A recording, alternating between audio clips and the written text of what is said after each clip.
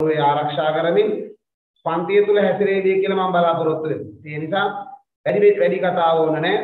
පුංචි දෙයක් හිතට යොමු කරමින් අපේ ඉතිහාස පන්තියේටම නැත්නම් පාඩමටම යොමු වෙමු. ඒකින්ද මගේ පළවෙනි අවවාදය තමයි පුතා අපි මොන දේවල් කරත් අපි මොන විදිහට ඉගෙන ගත්තත් සමහර දේවල් තියෙනවා පුතා තියරි ඒවා අනිවාර්යයෙන්ම අපිට ජීවිතේ කවදාවත් කඩන්න බෑ. ඒ හින්දා අපි කොච්චර දැඟලුවත් අපිට මතක හිටින්නේ අපේ මනස පිළිබඳව හොඳටම අධ්‍යයනය කරපු කෙනා තමයි බුදුහාමුදුරුවෝ. ඒක හින්දා ඔය කොච්චර අපි දඟල වැඩ කරත් අපිට මතක හිටින්න ක්‍රමේ අපිට කොහොමද දේවල් දරා ගන්න හැටි හොඳටම කියලා තියෙන බුදුහාමුදුරුවෝ. ඒ නිසා මම මගේ අද පාඩමේ ප්‍රවේශයට ගන්නේ දැන් ගොඩාක් ළමයින්ට තියෙන ප්‍රශ්නේ තමයි මේ ඉතිහාස කරුණු කොහොමද මතක තියාගන්නේ.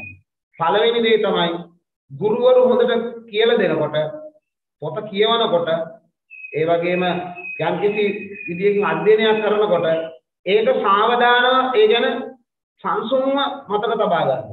ඒ කියන්නේ සාවධානව මේ වැඩේ කරන්න ඕනේ.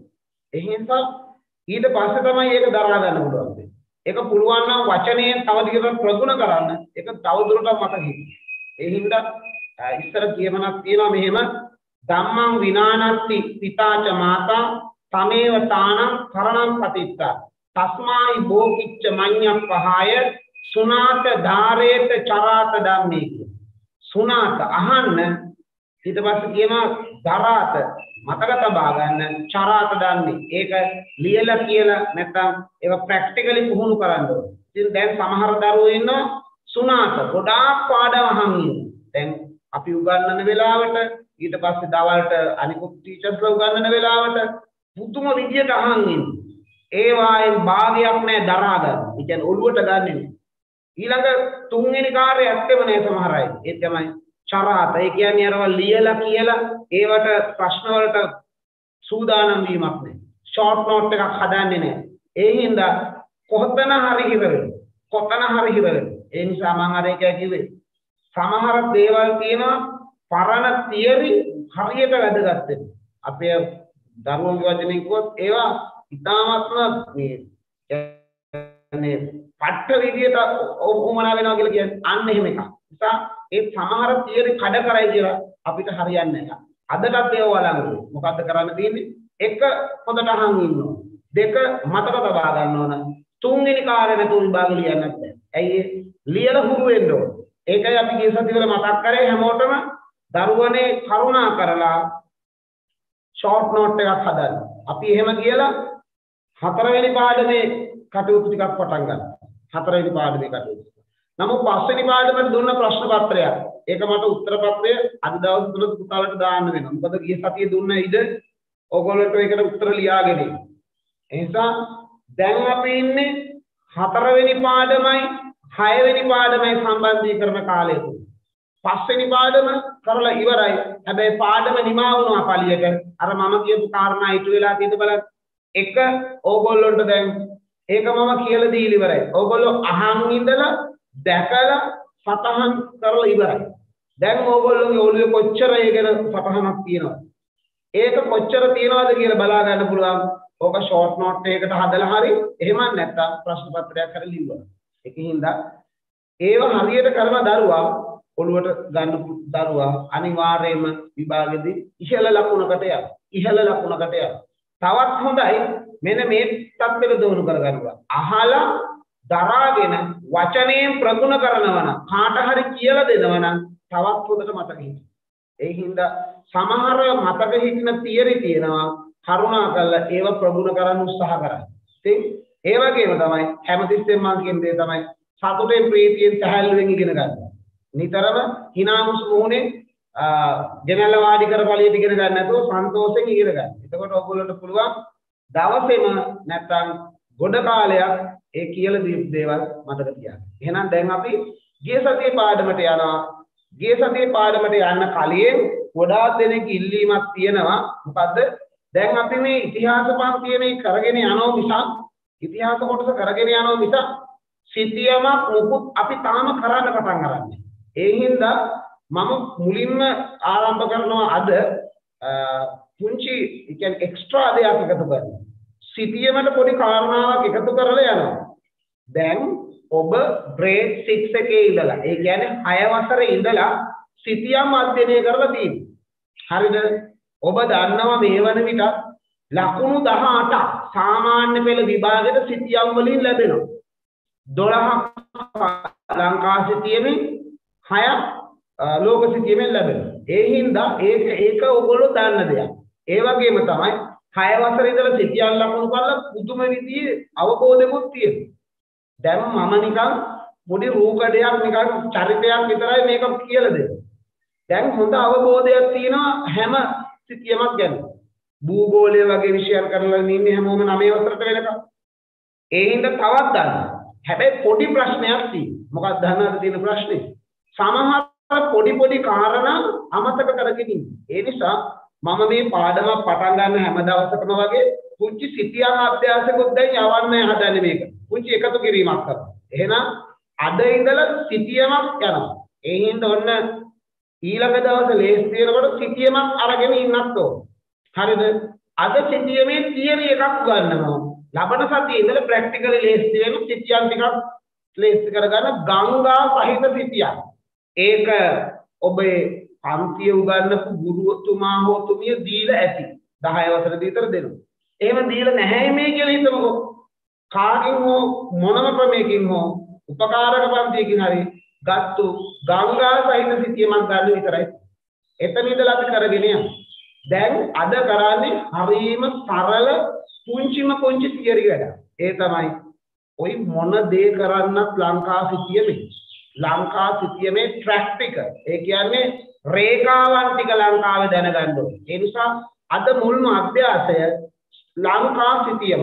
ලකුණු 12ක් ගන්න පුළුවන් අභ්‍යාසයේ පුංචි කොටසක් දීලා අර කොටසට යන්න. වැඩි වෙලාවක් පාඩමට සිතියම පොඩි බෝනස් එකක්. හරිද? සිතියම පොඩි බෝනස් එකක්. එහෙනම් දැන් අද සිතියම බලාගමු ඉක්මනින්.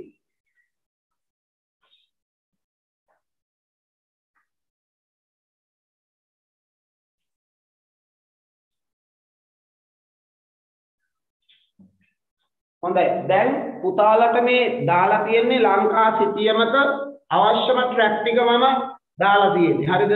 දැන් මේකේ මේ සිතියමේ ගොඩක් අයට අඩුපාඩුකම් මෙව්ව පේන්න පුළුවන්. හැබැයි අවශ්‍ය ටිකක් මම මේකේ අරගෙන තියෙනවා. හරිද? දැන් මේ වගේ සිතියම් ගොඩ කරලත් ඇති. ඒ වගේම grade 10 එකේදී අපි වාර පරීක්ෂණයක් දෙකකුත් ලිව්වනේ. ඒකෙන් අපි පොඩි පන්නරේකුත් අරගෙන තියෙන්නේ. ඒ ඔක්කොම පාවිච්චි කළා මෙන්න මේ සිතියමේ පුංචි කාරණා ටිකක් විතරක් මතක් කරගන්න. හරිද? පළවෙනි දේ තමයි අනිවාර්යයෙන්ම ඔබට දෙන ඉතිහාස පන්තියේ සිතියම නැත්තම් ඉතිහාසයේ වෙලාවට දෙන O level එකේ සිතියම ගංගා සහිතවමයි දෙන්නේ. ගංගා ට්‍රැක් එක තියලා තියෙනවා. එතකොට අපි දැනගන්න ඕන මේ ගංගා ටික කොයි වගේද? දැන් මේක මම කිව්වනේ හරි සරලයි. සමහර අය මේක දැනගෙන පුදුම විදියට අවබෝධයෙන් ඉන්නේ. ඒ හින්දා මට කියන්න කිසි දෙයක් නැහැ. හැබැයි මේක ඉඳලම යන්නේ මම කෙනෙක් කියයිනේ සර් පිළිවෙලකට නෙමෙයි මේක පටන් ගත්තේ කියලා. ඒ නිසා මෙන්න මේකයි පිළිවෙල. හොඳට බලා ගන්න මේ කිසිමේ කාරණා. පළවෙනි දේ තමයි මේ ලංකාවේ දිග පළල මැන ගන්න හදන්නේ. ලංකාවේ මෙන්න මෙතන උඩින්ම තියෙන්නේ මෙන්න මෙතනට ගත්තාම දැන් ලංකා සිතියම් තියෙනවා නම් අතට ගන්න. එහෙම නැහැ කියලා කලබල වෙන්න එපා. කොහොමද ඉතින් මං කලබල වුණත් පුතාලා කලබල වෙන්නේ නැtei කියලා මං දන්නවා අපේ රත්තරන් පුතාලා ටික. මේ ඒ හින්දා අහන් හිටියාම ඇති. හැබැයි ලබන සතියේ රත්තරනේ අරන් ඇවිල්ලා තියා ගන්න ඕන මේ ලංකා සිතියමක්. හොඳේ. මොකද ලංකා සිතියම් අහන් ඉඳලා මතක තියා ගන්න පුළුවන් නම් හොඳයි. එහෙම බෑ ප්‍රැක්ටිකලි කරන්න. රයිට්. එහෙනම් අපි අද යනවා දිග පළල මැනගමු. මෙන්න මෙතනට අපි කියනවා ලංකාවේ පේදුරු තුඩුව. හරිද? ඊට පස්සේ මේව පහළ දෙනවා මාතර මෙන්න මෙතන දිනවා නිකන් යටම කොටස කෑල්ල. මෙන්න මෙතනට අපි කියනවා මෙන්න මෙතනට අපි කියන්නේ දෙවුන්දර තුඩුව. දෙවුන්දර තුඩුව. මෙතන පේදුරු තුඩුව, මෙතනින් දෙවුන්දර තුඩුව. හරිද? ඊට පස්සේ හරි සරල කෑලි කොටස් ටිකක් කියාගෙන යන්නේ. දැන් මෙතනින් පැනලා මෙන්න මේව මෙතන දෙනකොට මෙන්න මෙතන තියෙනවා දඹකොළ පටුන. ලොකෝට හිතන්න බෑ මේ නිකන් දැනගන්න කියන්නේ. හරි. මේ දූපත් සමූහයෙන් ලොකුම දූපතට කියන කයිට්ස් කියලා. ඌරා තොට නැත්නම් සූකර තිත්ත. ඊට පස්සේ මේව එනකොට ඔන්න මෙතන තියෙන ලොකු දූපතක්. ඇහුණද? ලොකු දූපතක්. අන්න ඒක මන්නාරම.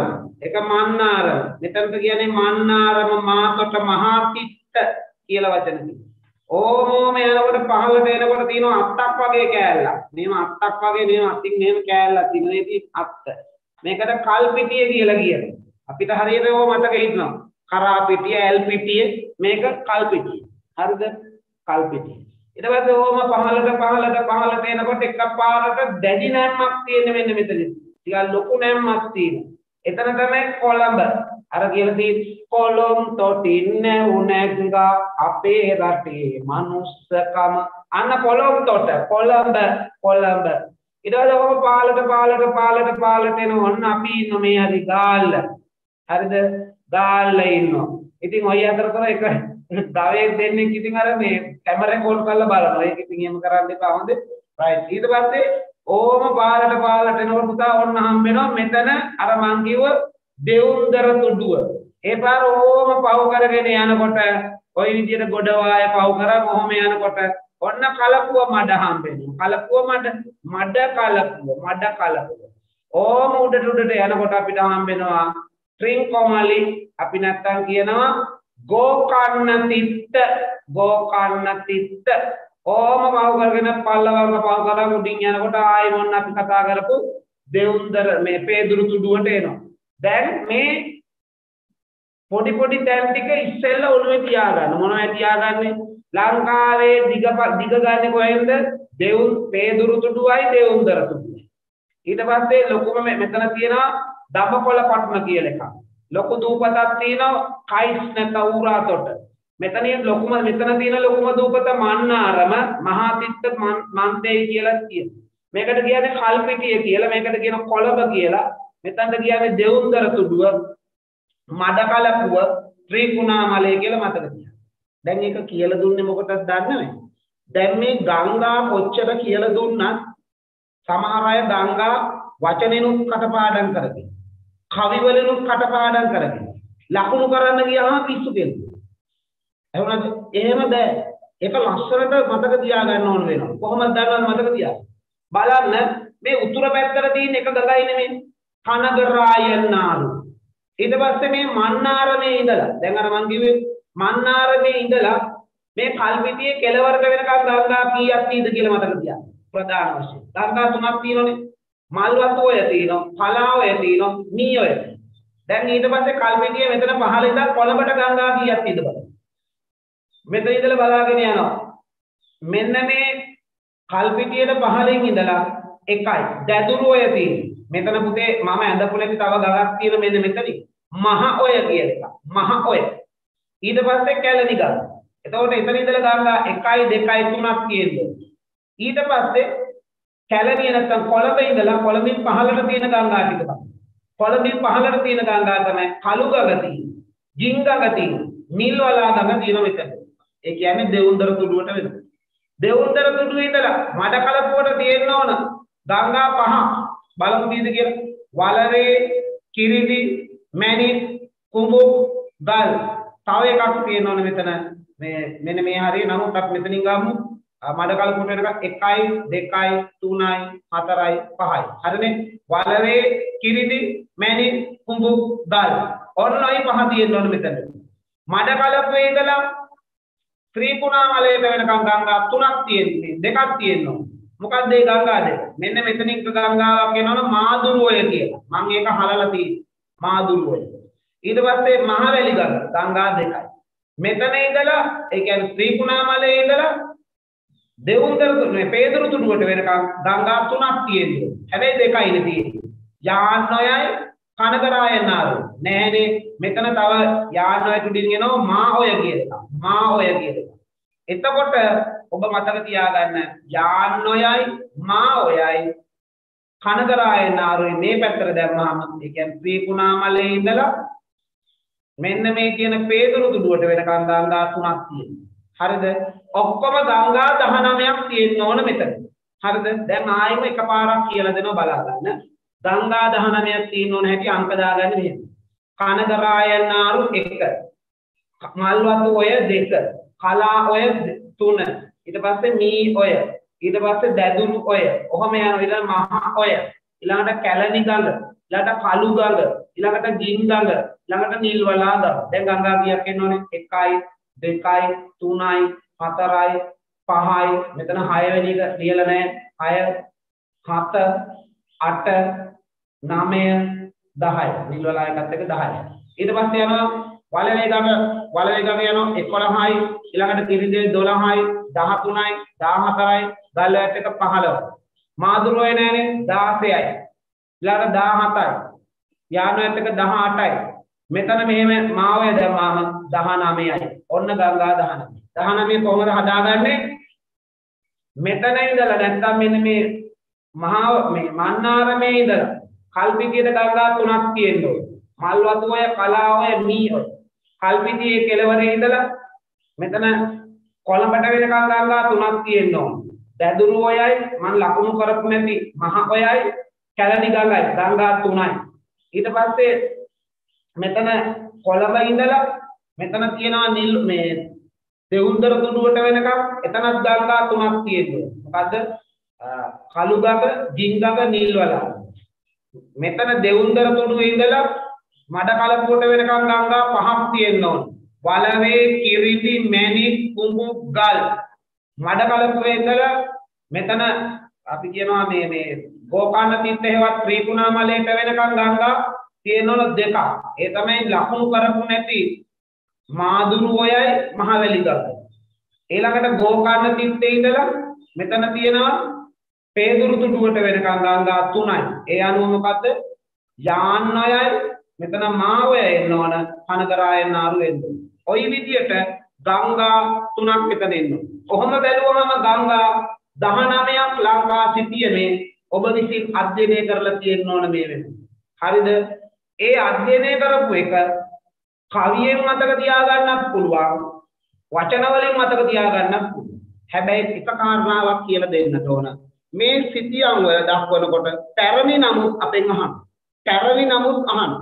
මේවා සෙල්ලමකට ගන්න එපා මේන් ස්ථාන දෙකක් ගංගා ස්ථාන දෙකක් අනිවාර්යෙන් අපිට විභාගයයි ගංගා ස්ථාන දෙක දැන් අපි යමුකෝ ඒ ගංගාවේ පරණ නම් වලින් තියෙන ගංගාවන් වල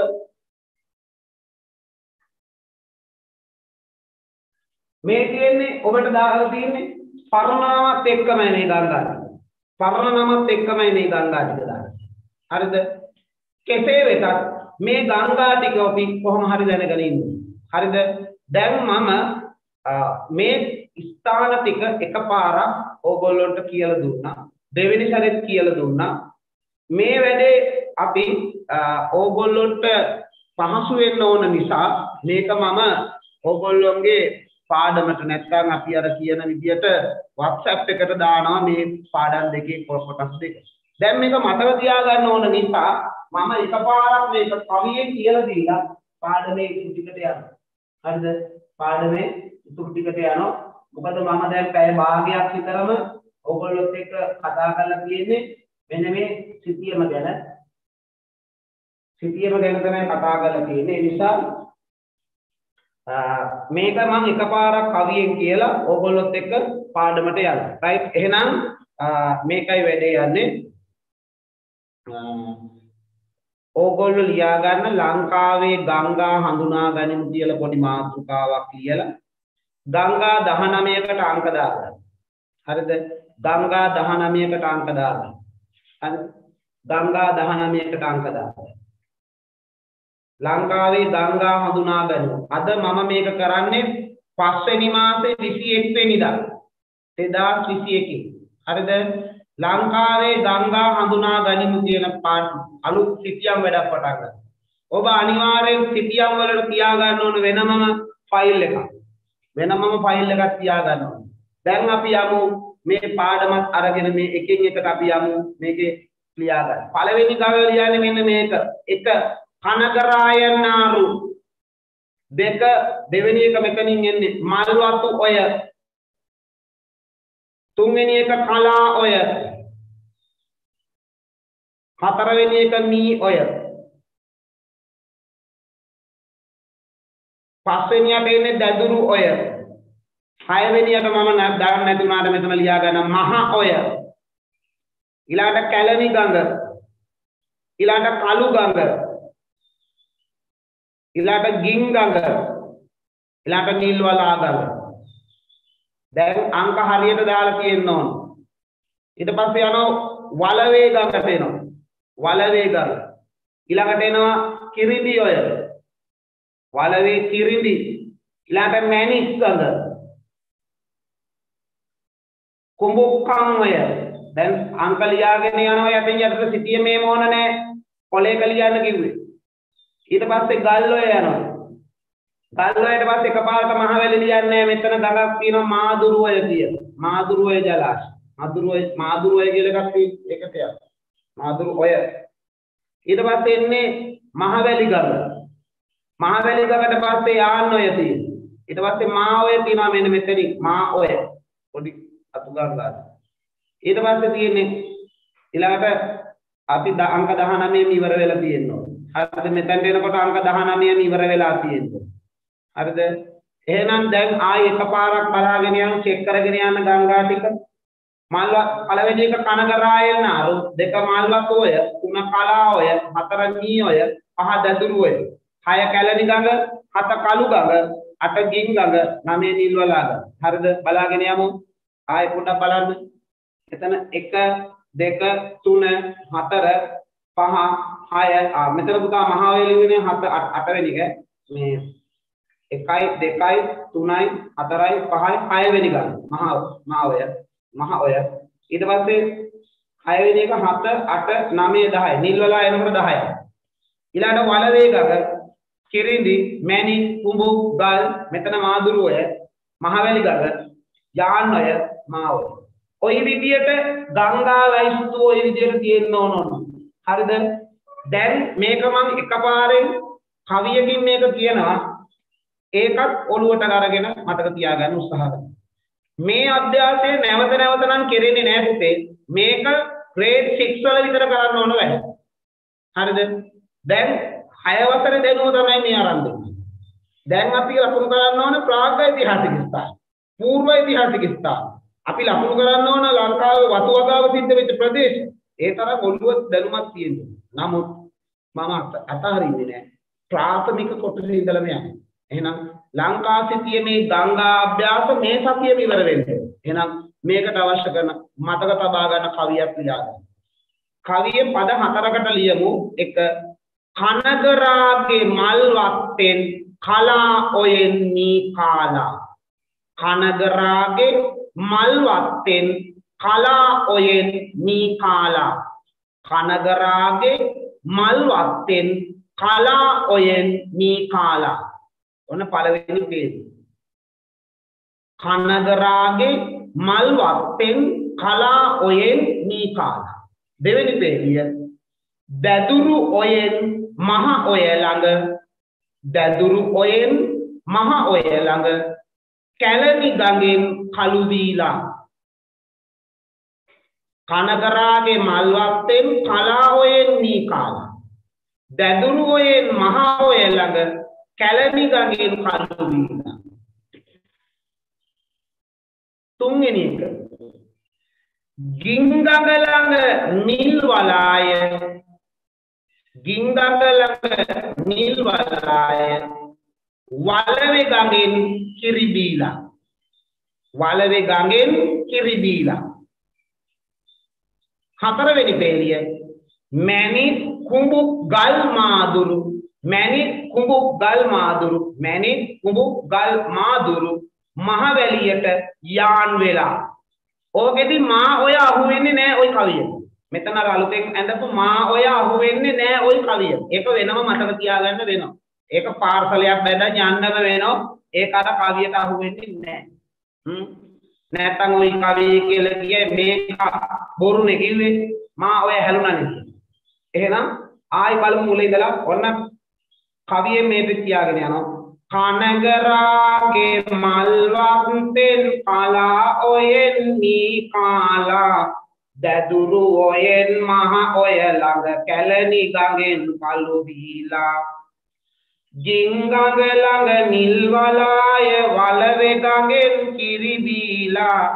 මැණික් කුඹොක් ගල් මාදුරු මහවැලියට යාන් වෙලා ආයි කියමු කනගරාගේ මල්වත් පෙන් කලා ඔයෙන් මී කාලා දතුරු ඔයෙන් මහ ඔය ළඟ කැලණි ගඟෙන් කළු වීලා ගින්ගඟ ළඟ නිල් වලාය වලවේ ගඟෙන් කිරි බීලා මැණික් කුඹොක් ගල් මාදුරු මහවැලියට යාන් වෙලා දැන් ගෙදර අයට ඇහෙන්නත් එක්ක නිදාගෙන ඉන්න අය නැගිටින්නත් එක්ක තව එකම එක පාරක් කියලා මේ වැඩේ නවත්ත. හරිද? ගෙදර මිනිස්සු දන්නවන මේ ළමයි සක්‍රීයව මේ පන්තියට සම්බන්ධ වෙන්නේ කියලා. ඒ නිසා උළු උඩ යන්න, ෂීට් උඩ යන්න, ස්ලැබ් උඩ යන්න හයියෙන් කියන්න. හොඳයි. ඊට කලින් කියන්නේ ස්වර අභ්‍යාස කරලා තියෙන්න ඕනේ මේක කියන්න. හොඳයි. දැන් පටන් ගමු. ආයි කනගරාගේ මල්වත් තෙල් කලා ඔයෙන් මී කාලා දදුරු ඔයෙන් මහ ඔය ළඟ කැලණි ගඟෙන් කළු වීලා ගින්ගඟ ළඟ නිල් වලාය වලවේ ගඟෙන් කිරි දීලා මැණික් කුඹුක් ගල් මාදුරු මහවැලියට යාන් වෙලා ආයි කියමු කියන ගෙදරට කියලා ගන්න. හොඳද? ඔන්න එහෙනම් දැන් ලංකා සිටියමේ ගංගා ටික පෙන්නවා සිටියමෙන් ඒ පාර ඒවා එකින් එකට ගංගාවෙන් ගංගාවට ලිව්වා. ලියන ගමන් ලංකාවේ හතරමායින් පෙන්නවා. අද ලංකාවේ හතරමායින් පෙන්නවා ඔක්කොම. හරිද? හතරමායින් නෙමෙයි තව තව කෑලිත් පෙන්නවා. ගංගා ටික කිව්වා. ඒ පාර කවියෙනුත් කිව්වා. හරිද? දැන් ඉතින් මෙහෙමත් බැරි නම් දෙයියනේ මට මොනවද කරන්න කියලාද කියන්නේ. එහෙමද? දැන් මෙච්චර හොඳට කියලා දීලා. ඒ හතරමායින් පෙන්නලා ගංගා ට්‍රැක් ටික තියෙන හැටි කියලා ගංගා 19 කියලා ඉලක්කෙමනුත් කියලා එකෙන් එකට කොලේක 19 දාලා ලිස්ට් එක ලියවලා කවියෙනුත් තියලා කවිය හතර සැරයක් කියලා දීලා ඊට වඩා නම් උතේ ඕක කරන්න හම්බෙන්නේ නැහැ. තේරුණාද? දැන් ඉතින් කරන්න හම්බෙන්නේ කරන්න තියෙන එකම දේ තමයි ඉතිහාසයේ නොකර ඉන්නේ. එහෙනම් මෙච්චර ඔබට කරුණු කියලා දීලා ඔබට මේක කරගන්න අමාරු නම් බුදු සරණයි වැඩේ කරන්න බෑ. එහෙනම් ඒ කියන්නේ මේකට දැන් මගේ කර්තව්‍ය ඉවරයි කියන්නේ. පුතාලා ඊළඟ දවසේ එනකොට ඒ කියන්නේ ඊළඟට අපි සූදානම් වෙනකොට අනිවාර්යයෙන් මේ ලංකා සිටියේ මේ ගංගා ටික කියන්නේ ඊසි. ඒ කියන්නේ කිසිවක් නිකන් දැටපඩ ගාලා ලකුණු කරන්න පුළුවන්. හැබැයි කවිය පාඩම් කරගත්තට වැඩක් නැහැ පුතේ. උන්ති දෙකුත් මම කියලා දෙන්නම්. සමහර වෙලාවට විභාග දෙපාර්තමේන්තුව අපිට රීල් කො. මොකක්ද දන්නේ? මේ ගංගා දෙකක් තුනක් අඩු කරලා දෙන්න. මේ ට්‍රැක් මකලා තියෙන සමහරේ. ගංගාව නැහැ. දැන් අපේ යෝධයෝ යනවා කවිය කටපාඩම් කරගෙන යනවා. දැන් කවිය පාඩම් කරගෙන යනවා. කනගරාගේ මල්වාස්තේ කිව්වා මේ හරි එකක් නැහැ. නී ඔය නැහැ. කොල්ලා ලියනවා කනගරාගේ මල්වත්තෙන් කලා ඔයෙන් මී කාලා කියලා දැදුරුවයි. ඇයි මී ඔය නෑ? මී ඔය. එතන ඉඳලම වැරදි නොදන්න. ඒකයි මං කිව්වේ මතක තියාගන්න ඕන මන්නාරමේ ඉඳලා කල්පිටියේ කෙළවරට වෙනකම් ගංගා තුනක් තියෙන්න ඕනේ කියලා ඔළුව කල්පනා කරලා යන්න. කල්පිටියේ කෙළවරේ මෙතන ඉඳලා කොළඹට ගංගා තුනක් තියෙනවා කියලා මතක තියාගන්න. ඒ හින්දා ඒ හතරමායින් පෙන්නලා ගංගා ටික ලකුණු කෙරෙන්නේ අන්න ඒකත් ඔළුවේ තියාගන්න ඕනේ. හරිද? මේ විදියට සැලසුමකට ගියොත් වරදින්නේ නැහැ. වරදින තැනක් මම වේලාසනින් කිව්වා. මොකද වරදින්නේ ගංගා ටික කටපාඩම් කරගෙන යනවා. හතරමායින් දන්නේ නැතු. දැන් අද එහෙම නෙමෙයි කරේ. හතරමායින් දැනගත්තා. ඊට පස්සේ තමයි ලංකාවේ ගංගා ටික අඳුරන්නේ. දැන් මේ කොටස අද ඔන්න අපි පැය භාගයකට වඩා පැය භාගයයි විනාඩි 5ක් අපි අරන් තියෙනවා සිටියම කරන්න. එහෙනම් ලබන සතියේ සිටියම ජීවමානව අතේ තියාගෙන වැඩේට සූදානම් වෙන්න. එහෙනම් අද ආරම්භ වුණා ඕපන් කරගන්න වුණා ලංකා සිටියම් කියලා ෆයිල් එක. දැන් ඉතින් ඕක මේ අපි කරන්න ඕනේ නැහැ සර් අපිට සර් කෙනෙක් ඉන්නවා කියලා දෙන ඇත්ත මං වගේ අයිසක ගුරුවරයෙක් කියන දේත් අහලා පුතාලා ඒකත් තියාගන්න ඕන හොඳේ. මොකද ඔය මොන සර්ගෙන් ඉගෙනගෙන ආවත් පුතේ O level වලට ලකුණු දාන සර්ලා ඉන්නේ ඉස්කෝලේ ගන්නන සර්ලා. එහෙම නේද? ඒ හින්දා හොඳ සුදු පුතාලා ටික වගේ ඔන්න රත්තරන් පුතාලා ෆයිල් එකක් හදා ගන්න ඕන ඉතිහාසයේ සිටියම් වලට. හොඳද? දැන් අපි යනවා අපේ පාඩම.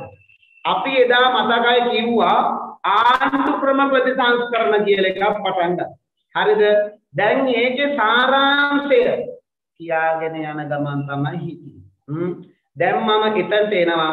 ඒ තමයි හතරවෙනි පාඩමේ ආණ්ඩු ක්‍රම ප්‍රතිසංස්කරණ පාඩම් කරගන්න හැටි කිව්වා. 33 10 20 24 31 47 කියලා කිව්වා. මොනවද ඒවා?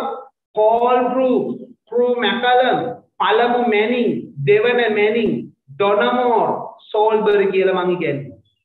ඒකෙදි මම කතා කරා 1833 Colebrooke ගැන. 1910 Crew McCallum ගැන. 1920 මැනින් ගැන. 1924 මැනින් ඩෙවොන්ෂයර් ගැන. අද තියෙන්නේ ඩොනමෝර් සහ සෝල්බරි ගැන ඉගෙන ගන්න. අද ඒකට යන්න කලින් අර විවස්ථාදායක සභා ටික මම පෙන්නගෙන යනවා මේ විදිහට. හරිද? හොඳයි. මේ තියෙන්නේ අපි ඒ ඉගෙන ගත්තු එකනේ හා පුරා කියලා බ්‍රිතාන්‍යයන් විසින් අපිට දීපු ටැග් එකක් නේ. විවස්ථාදායක සභාව වොන්න අපිට. හරිද? විවස්ථාදායක සභාව එතකොට මේ පුංචි දෙයක් කියන්න ඕන.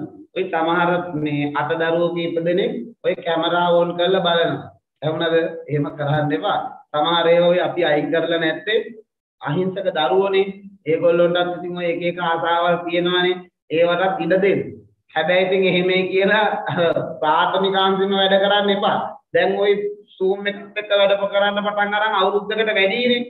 තාමත් පොඩි එකා වගේ අර පොඩ්ඩක් ඔබල බලන්න. එහෙම කරන්න එපා පුතේ. හොඳද? හරි. දැන් අපි එනවා Colebrooke ආණ්ඩු ක්‍රම විවස්ථාව විවස්ථාදායක සභාව. මේකෙ තිබිච්ච අඩුපාඩුකම් හදාගන්න. හරිද? මේකෙ තිබිච්ච අඩුපාඩුකම් හදාගන්න ඔන්න කටයුතු කරන්න. හරිද? දැන් මම සැරයක් කිව්වනේ පුතේ කැමරොන් කරන්න එපා කියලා නේද? දැන් ඔක නීත්‍යානුකූලව වැඩේ යනවට වඩා හොඳයි. මොකද මගේ මම මේක කරන්න ගොඩක් පොඩි ස්ටුඩියෝ එකක් වගේ හදාගෙන. මේ තියෙන පහසුකම් ඔබට තේරෙනවනේ මම දැන් ස්ක්‍රීන් එකක් ෂෙයා කරන්න වෙනවා මමත් ඉඳගෙන උගන්වන්න ටිකක් වැඩක් කරන්න ඕන. මට ඔයගොල්ලෝ කරන හැම එකක්ම කරදරයක් පුතේ. පින් සිද්ධ වේ පුතේ. කාටවත් කරදරයක් නැති වෙන්න ඉන්න පුළුවන්. හරිද? මට මේකේ පුංචි හරි සෙන්සර් එකක පොඩි දෙයක් හරි ඔයගොල්ලෝ කරනකොට මට මේකට බාධාවක්. මගේ තිරේ කුඩා වෙනවා. මට එතකොට මේ දෙන මේ ස්ක්‍රීන් එකේ ඉඳගෙන මට වැඩ කරන්න බැහැ. හරිද පුතේ? ඒ හින්දා කාටවත් බය කරන වැඩක් නෙමෙයිනේ. පුතාලා වෙනුවෙන් ඉස්කෝලෙන් කරන වැඩක් නෙමෙයි පුතේ. ඇහුණාද? හොඳට අහන්න. 1833 Colebrooke ප්‍රතිසංස්කරණවල අඩුපාඩු ගොඩක් මං කිව්වා. ඒ අඩුපාඩු ගොඩ ඉල්ලීම් කරා. ඒ ඉල්ලීම් වලට හම්බෙච්ච දේ තමයි 1910 ඊළඟ ප්‍රතිසංස්කරණ. මෙන්න මේක හම්බුණා. මේක 1910 ප්‍රතිසංස්කරණ. හරිද? මේක ලැබුණා. මේකෙත් අඩුපාඩු ගොඩක් තිබුණා. නිලලක් පිරිස තවමත් වැඩි. නිලලක් පිරිස අඩු කරන්න හැබැයි ජයග්‍රහණ තිබුණා. මොනවයි ජයග්‍රහණ? උගත් ලාංකිකයේ ඡන්ද බලය වැඩි වුණා. මුළු සමාජික සංඛ්‍යාව 21ක් වුණා. හොඳ දේවල්. ඒවායේ අඩුපාඩුකම් පෙන්නලා දෙවලා ඊළඟ ප්‍රතිසංස්කරණය ඉල්ලුවා. 1920 බලන්න 1921 ඒකෙදි උනේ මොකද? කවදාවත් නැතුව නිල නොලක් පිරිස බහුතරයක්. හරිද? ඡන්ද බලයට බහුතරය ලැබුණා. එවුණාද? ඒ අතරතුර පළාත්බද නියෝජනයක් හම්බෙලා තියෙනවා. පළාත් නියෝජනෙත් අහුවෙලා තියෙනවා. හොඳම කරුණු තුනක්. මේවා තමයි ස්පෙෂලි කරුණු මොනවද? මුළු සමාජික සංඛ්‍යාව 37 දක්වා වැඩි වුණා කියුවා. බහුතරයක් හම්බුණා කිව්වා නිලලනක් පිරිස කවදාවත් නැතුව. ඒ වගේම පළාත්බද ඡන්ද කොට්ටාස ක්‍රමයේ හම්බෙලා මේ හොඳ කරුණු තුන ASCII නරක දේකුත් හංගලේ වල තියෙනවා. මොකද්ද? නිලනොලක් පිරිස බහුතරයක් කරාට නාමකරණයෙන් එන 7 දෙනා එකතු වෙනවා කිව්වා මේ නිලලක් පිරිස. එතකොට 14යි 7යි 21ක් වෙනකොට 23න් 7ක් අඩු වුණාම 16යි කිව්වා සැදෑ ලෙසම නිලනොලක් පිරිස.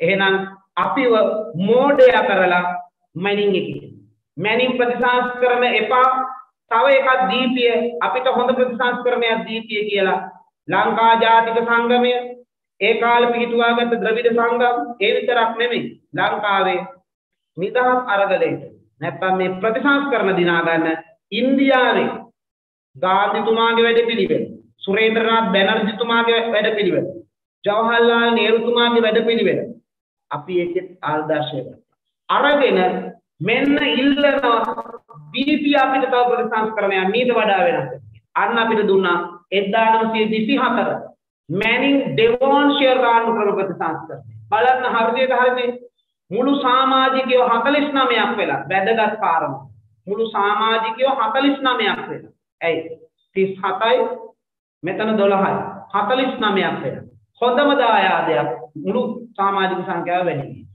දෙවෙනි එක මේ 37න් දැන් අර මං කිව්වා වගේ නාමකරණ ආදිය කරලා මේ 8 දෙනාම මෙතනට එකතු වුණා 8 දෙනාම එකතු වුණා 30යි හැදෙන්නේ එහෙනම් මෙතනින් 8 දෙනෙක් අඩු වුණා හරිද 29 දෙනයි එහෙනම් ඇත්තටම මේ වෙලාවේ නිලනුලත් පිරිස බහුතරයක් එහෙනම් බලාපොරොත්තු වෙච්ච දේ ඉටු වෙනවා මොකක්ද ඉටු වෙලා තියෙන්නේ ආණ්ඩුකාරවරයාගේ බලය දැන් මේ වෙලාවේ ව්‍යවස්ථාදායකයේ තුල නැහැ විවස්ථාදායකයේ තුල නැහැ ඉල්ල හිතේ දේ අපිට හම්බෙලා හැබැයි මම කිව්වනේ මේකේ පොඩි දුර්වලතාවක් ඒ තමයි ආණ්ඩුකාරයට රට ගැන තියෙන වගකීමයි විවස්ථාදායකයේ තුල තියෙන බලයයි දෙන්නෙකුට කැඩිලා ගියාම රටේ ප්‍රශ්න ගොඩාක් ඇති වෙනවා.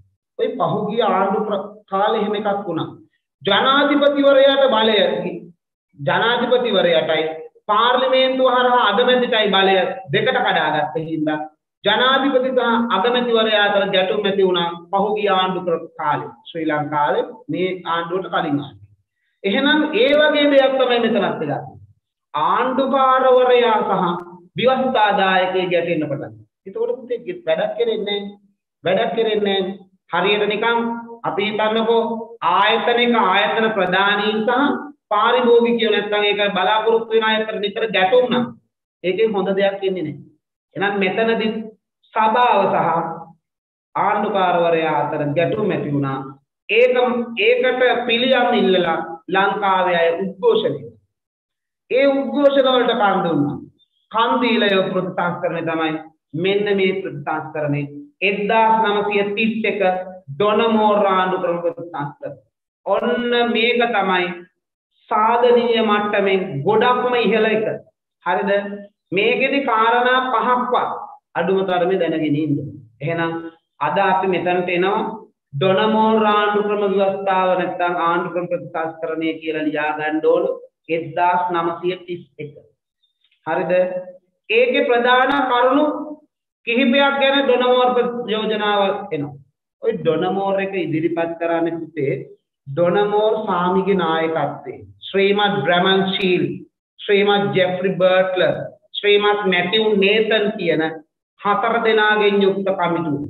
අහුණද? ඩොනමෝර් සාමි සභාපති වුණු නිසා මේකට කියනවා ඩොනමෝර් කොමිෂන්. ශ්‍රීමත් මැතිව් නේතන් ශ්‍රීමත් ජෙෆ්රි බර්ට්ලර් ශ්‍රීමත් මැතිව් නේතන් ශ්‍රීමත් ජෙෆ්රි බර්ට්ලර් කියන මෙන්න මේ කියන 4 දෙනෙක් එකතු වෙනවා. අහුණද? ඒකේ සභාපති ඩොනමෝර්. ඒ හින්දායි මේකට ඩොනමෝර් කොමිෂන් කියලා කියන්නේ. අහුණද? දැන් එහෙනම් ඕනනම් ලියා ගන්න ඩොනමෝර් කොමිෂමේ සමාජිකයෙක්. ඩොනමෝර් කොමිෂමේ සමාජිකයෙක්. එක ඩොනමෝර් එකේ ප්‍රථම සභාපති කොමිෂමේ ඩොනමෝර් සමාජිකයෝ 3 දෙනයි. ශ්‍රීමත් මැතිව් නේතන් ඊළඟ ශ්‍රීමත් ජෙෆ්රි බර්ට්ලර්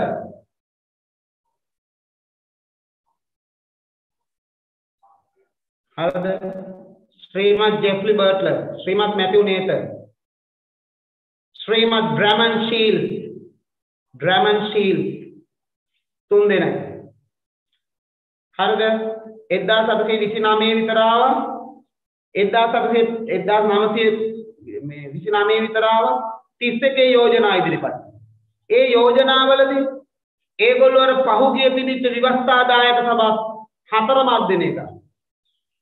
කෝල් බ්‍රෝක් එකේ, ක්‍රූ මැකලම් එකේ, පළමු මැනින් එකේ, දෙවන මැනින් එකේ. ඒ නිසා විවස්ථාදායකේ විදායකේ වෙන් කරලා දුන්නේ එකට දාලා දුන්නා. මේ තියෙන හේදික. මේ දෙකම එකතු කරගන්න. එහෙනම් පළවෙනි යෝජනාව ලියා ගන්න. කෝල් බ්‍රෝක් ඩොනමෝර් මේ කෝල් බ්‍රෝක් ක්‍රූ මැකලම් පළමු මැනින් දෙවන මැනින් ඔක්කොගේම තිබිච්ච විවස්ථාදායකේ වෙනමයි විදායකේ වෙනමයි තිබිච්ච සංකල්පේ අයින් කරලා එකක් හැදුවා. ඒකට අපි කියන්නේ මෙන්න මේ පළවෙනි යෝජනාව. රාජ්‍ය මන්ත්‍රණ සභාවක් පිහිටුවීම. ඩොනමෝර් පළවෙනි යෝජනාව ලියා ගන්න. රාජ්‍ය මන්ත්‍රණ සභාවක් පිහිටුවීම. දැන් මේ කියලා දෙන්නේ 6ක් 4ක් දන්නේ නැති අය. හොඳේ. දැන් අපි ගිය සතියේ පටන් ගත්තානේ 6 වෙනි පාඩම. ඒක කරන්න 4 වෙනි පාඩමේ ටික ඕනේ කිව්වනේ. ඒ හින්දා 4 වෙනි පාඩම අපි අර ශාලාවේනේ කරේ කිව්වේ ඕල්කට් ශාලාවේදී. ඒ හින්දා ඒක මදිය කියලා හිතිච්ච හින්දා ගිය පාඩම තමයි මේ 4 වෙනි පාඩමේ නෝට් එක පිළිවෙලට හදාගෙන යන ගමන් ඉන්නේ. එතකොට ගිය සතියේ කොලේ ලියපු තැන ඉවර කරේ මම මැනින් ඩෙවෝන්ෂියර් එකේ. අද පටන් ගත්තේ ඩොනමෝර් එකේ. එතකොට මේක 5 වෙනි මාතෘකාවයි. ඩොනමෝර් එකේ මම පටන් ගනිද්දිම කිව්වා සමාජිකයෝ 4 දෙනෙක් ඉන්නවා. ඒකේ සභාපති එක්කෙනා ඩොනමෝර් හින්දා ඩොනමෝර් කොමිසමේ කියලා නම තිබ්බයි කිව්වා. ඒගොල්ලෝ ලංකාවට 1929 30 විතර ඇවිල්ලා ලංකාවේ මේ වැඩේ කරලා තියෙන්නේ 1931. ඒ වර්ෂත් එක්ක පැටලෙන්න එපා. 1931 යෝජනා ඉදිරිපත් කරා කිව්වම ඇති. මම දැන් ඒකේ පළවෙනි යෝජනාව කිව්වා. විවස්ථාදායකේ විදායකේ වෙන වෙනම නෙමෙයි දැන් තියෙන්නේ. එකට එකතු කරපු සභාවක්. ඒ සභාවට කිව්වා නම රාජ්‍ය මන්ත්‍රණ සභාවක් පිහිටුවු. දෙවෙනි යෝජනාව. ওই දෙවෙනි යෝජනාව තමයි දරුවෝ ලංකා ඉතිහාසයේ දැනටත් ක්‍රියාත්මක වෙන ඉතාමත්ම හොඳ දෙයක්. හොඳ දෙයක්. හැබැයි බුද්ධිමතුන් ඉන්න සමාජයක අපේ එකේ චූටි අවුලක් තියෙනවා. මං කියන්නේ නෑ ඒක කිව්වට පස්සේ තේරුම් ගන්න. දෙවෙනි යෝජනාව තමයි සර්ව ජන ඡන්ද බලය මෙරටට ලබා දීම. මේ දෙවෙනි එක. ඩොනමෝර් එකේ තමයි රාජ්‍ය මන්ත්‍රණ සභාව. දෙක සර්ව ජන ඡන්ද බලය මෙරටට ලබා දීම. සර්ව කියන්නේ හැමෝටම. ඡන්දය කියන්නේ කැමැත්ත. අර බුද්ධ ආගමේ තියෙනනේ ඡන්දා දෝසා බයා මෝහා සතර අගති. ඒ කියන්නේ ඩොනමෝරයා දුන්නේ අපිට අගතියට යන එක. ඒක අගතියට යනවාද සුගතියට යනවාද කියලා දන්නේ නැහැ. ඡන්දය කියන්නේ කැමැත්ත. කැමැත්ත. ඉස්සර නම් අවුරුදු ඩොනමෝර් දුන්නේ අවුරුදු 21කින් ඉහළට. දැන් ඒක අඩු කරලා තියෙනවා අවුරුදු 18 දින කැමැත්ත ප්‍රකාශ කරන්න පුළුවන්. පිස්සු කතා කරනවා. අපි දැන් අවුරුදු 2 3ක් කැමැත්ත දීලා ඉවරයි. ඔය අම්මලා දන්නේ නැති උනා. ඒක නෙවෙයි ඒ කැමැත්ත නෙවෙයි. දේශපාලනික කැමැත්ත අහන්නේ ඡන්දය. ඡන්දය. එතකොට ওই ඡන්ද විමසීම වෙලාවට ඡන්ද දාන්න යන්න පුළුවන් වෙන්නේ අවුරුදු ඉස්සර 21 මේකේ දීපු අලුත දැන් නම් 18. ඕක පුතේ එංගලන්තයට දුන්නේ 1920 ගණන්. හරි ඉතින් මේ ලංකාවට ඊට කියන්නේ පාර්ලිමේන්තුව ලැබෙන්නත් කලින් දීලා තියෙනවා සර්ව ජන ඡන්දය. සීමිත ඡන්දය පටන් ගත්තේ 1910 ඉඳලා අපි. නමුත් ඩොනමෝර් එකේ සර්ව ජන ඡන්දය හම්බෙන්නේ හොඳ වැඩක්. හැබැයි මෙහෙම එකක් තියෙනවා. බුද්ධිමත් සමාජයක් ඉන්නවනේ. නැත්තම් මොකද දන්නවද වෙන්නේ?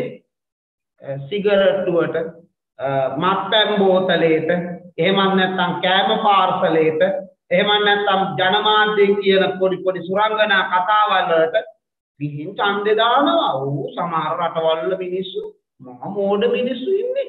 එහෙම ඡන්දේ දානවා. ඒකයි. ඒ නිසා ඒ සමහර රටවල ඒ සර්වජන ඡන්දේ බලේ මෝඩයාගේ පාවිච්චි කරලා බැන ඉන්නවා පස්සේ.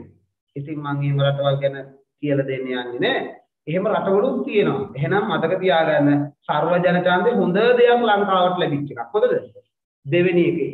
තුන්වෙනි එක තමයි දැන් විවස්ථාදායකයයි විදායකයයි එකතු කරලා දුන්නට රට පාලනය කරන්න. අද නම් කියන්නේ අමාත්‍ය මණ්ඩලය. ඩොනමෝර් එකේදී අමාත්‍ය මණ්ඩලය කියන වචනේ භාවිතා කරේ නැහැ. ඒ වෙනුවට භාවිතා කර වචනේ තමයි විධායක කාරක සභා පිහිටුවීම. විධායක කාරක සභා පිහිටුවීම.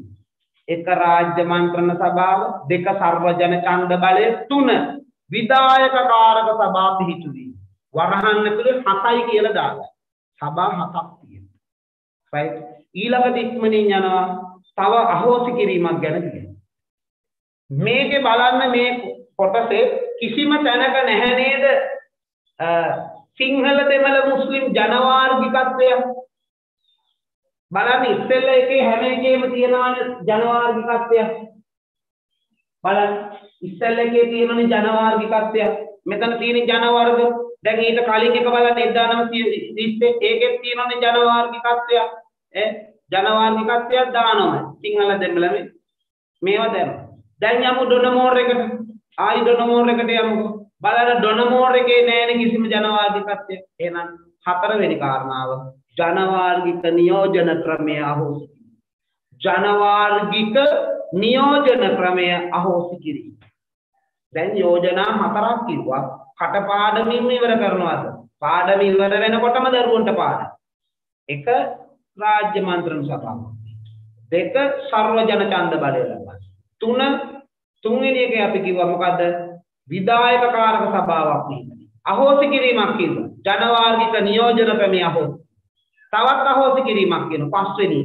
ඒ තමයි ආණ්ඩුකාරවරයාගේ බලතල අඩු කිරීම නැත්නම් අහෝසි කිරීම. ආණ්ඩුකාරවරයාගේ බලතල අඩු කිරීම නැත්නම් අහෝසි කිරීම. right? අඩු කිරීම කියන එක තමයි වඩා තාත්වික උත්තරය. අඩු කිරීම. අන්තිම එක ඩොනමෝර් එකේ තියෙන නරකමද? ඩොනමෝර් එකේ තියෙන නරකමද? එහෙමද? සමහර අය ඉතින් පුංචි කුණු තියෙන නේද? අන්න ඒක තමයි අන්තිමට බලපාන්නේ. සමහර දරුවෝ ළඟ තියෙන හොඳ බෝසත් ගතිගුණ. එකක් දෙකක් තියෙන මහා කුණු වැඩ. එහෙමද? සමහර අය ඒක ඉස්මතු කරගෙන අර හොඳ වැඩ ටික ඔක්කොම නා ගන්න වෙලාවලුත් තියෙනවා. ඒ වගේ මේ ඩොනමෝර් එකේ හොඳ දේවල් අස්සේ මහා කුණු දෙයක් ආවා. මහා නරක දෙයක් ආවා. අන්නේ නරක දේ දැන් දැනගන්න. එහෙම නැතුනොත් මේක දැන් එපාර හිතෙන්න පුළුවන්. ඉතින් ඩොනමෝර් එක ওই සර් කියන තරම් ඔච්චර හොඳ නම් 1947 සෝල්බරි එකක් එන්නේ. ඇත්තනේ පුතේ. ඔයා හතරම කාර්යයක්. ඒකයි මම කිව්වේ ඩොනමෝර් එකේ නරකෙකුත් තියෙනවා. ඔන්න ඔය නරකේ තමයි මේ ඉන්නේ නරකේ. ඔන්න නරකේ. මොකද්ද මේ? රාජ්‍ය ලේකම්, මුදල් ලේකම්, නීති ලේකම් කියන මෙන්න මේ රාජ්‍ය නිලධාරීන් 3 දෙනෙක් පත් කිරීම යුරෝපීය ජාතිකයන්ගෙන් පත් කරන හින්දා ලංකාවේ ස්වාධීනත්වයට ස්වාධිපත්වයට බලපෑම. ඒ හින්දා මෙන්න මේක තමයි දුර්වලතාව. එහෙනම් ලියා ගන්න 6 වෙනි කාරණාව තමයි රාජ්‍ය මන්ත්‍රණ සභාවට රාජ්‍ය නිලධාරීන් 3 දෙනෙකු පත් කිරීම. රාජ්‍ය මන්ත්‍රණ සභාවට රාජ්‍ය නිලධාරීන් 3 දෙනෙකු පත් කිරීම. රාජ්‍ය මන්ත්‍රණ සභාවට රාජ්‍ය නිලධාරීන් 3 දෙනෙකු පත් කිරීම. රාජ්‍ය නිලධාරීන් 3 දෙනෙකු පත් කිරීම. අදද මොකකට කාරණාවක්ද? දුර්වලතාවය. එහෙමද? ඔන්න ওই කාරණා 6 නැවතත් බලලා අපි මෙතනින් පාඩම සෝල්බරි එකට අරන් යමු. හරිද? ඔබට මම දැන් කියලා දීලා තියෙනවා මම පුතේ. ලංකාවේ ආර්ථික ප්‍රතිසංස්කරණය හරියට පඩි පෙළක්. 1933 බ්‍රිතාන්‍යයන් විසින් දීපු යම්කිසි විවස්ථාදායක සභාව අපි දියුණු කරලා අපි ඉල්ලීම් කරලා ජේම්ස් පීරිස්ලා වගේ අය ඉල්ලලා 1910 ප්‍රතිසංස්කරණය දිනා. 1911ක මදි කියලා 1920 මැනින් ප්‍රතිසංස්කරණය දිනා. නමුත් මැනින් එකේදී බොහෝ ප්‍රශ්න ඇති වෙච්ච නිසා 1924 මැනින් ඩෙවෝන්ෂයර් එකේ ඉන්නවා. ඒකදී ආණ්ඩුකාරයාගේ බලයයි විවස්ථාදායකයයි ගැටෙනකොට ඒ හින්දා කොමිසම තමයි ඩොනමෝර්. 4 දෙනෙක්ගෙන් යුක්ත කොමිසමේ සභාපති ඩොනමෝර් නිසා 1931 ඩොනමෝර් ප්‍රතිසංස්කරණය කියලා නම තිබුණා. හරිද? ඒ ඩොනමෝර් ප්‍රතිසංස්කරණයේ ප්‍රධාන යෝජනා 6ක් මම කියලා දුන්නා. ඒ යෝජනා 6න් එක තමයි කිව්වා රාජ්‍ය මන්ත්‍රණ සභාවක් පිහිටුව. අංක 1. ඒ වගේම තමයි සර්වජන ඡන්ද බලය ලබා දීම. සර්වජන ඡන්ද බලය ලබා. තුන්වෙනි කාරණාව කිව්වා විධායක කාරක සභා 7ක් පත් කිරීම. විධායක කාරක සභා 7ක් පත්. ඊට පස්සේ මම කිව්වා හතරවෙනි කාරණාව වශයෙන් මම යෝජනා කරේ දැන් මේ අහෝසි කිරීම. ජන වාර්ගික නියෝජනයක් මෙතන නැහැ. ජන වාර්ගික නියෝජනය අහෝසි කරන්න ඕනේ. තවත් අහෝසි කිරීමක් තියෙනවා. ආණ්ඩුකාරවරයාගේ බහුතර බලය නැත්නම් වැඩි බලය අහෝසි කරා නැත්නම් අඩු කරා. ආණ්ඩුකාරවරයාගේ බලතල අඩු. හයවෙනි කාරණාව කිව්වේ මේකෙදි දුර්වලකම. රාජ්‍ය නිලධාරීන් 30 දෙනෙක් රාජ්‍ය මන්ත්‍රණ සභාවට පත් කරා. ඒක දුර්වලකම.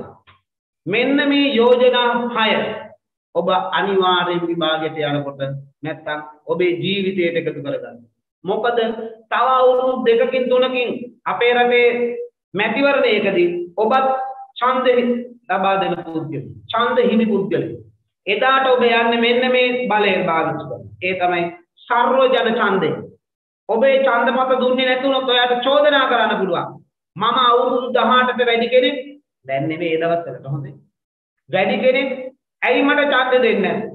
ඔබේ පළාත ග්‍රාම සේවක මහත්මයා කිව්වා ඔයා ටිකක් කොටයිනේ ඒ නිසා ඡන්ද දාන්න බෑ. ඔයා ටිකක් උසයිනේ අනිත් එක ඔයා සුදු වැඩි.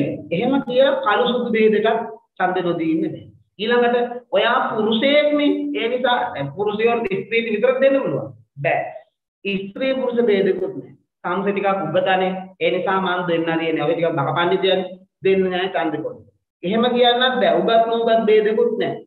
නැතිනම් තව ભેද කරන්න පුළුවන්. ඔහෙලා වංශෙ මොකද්ද? ගෝවිගම්ද?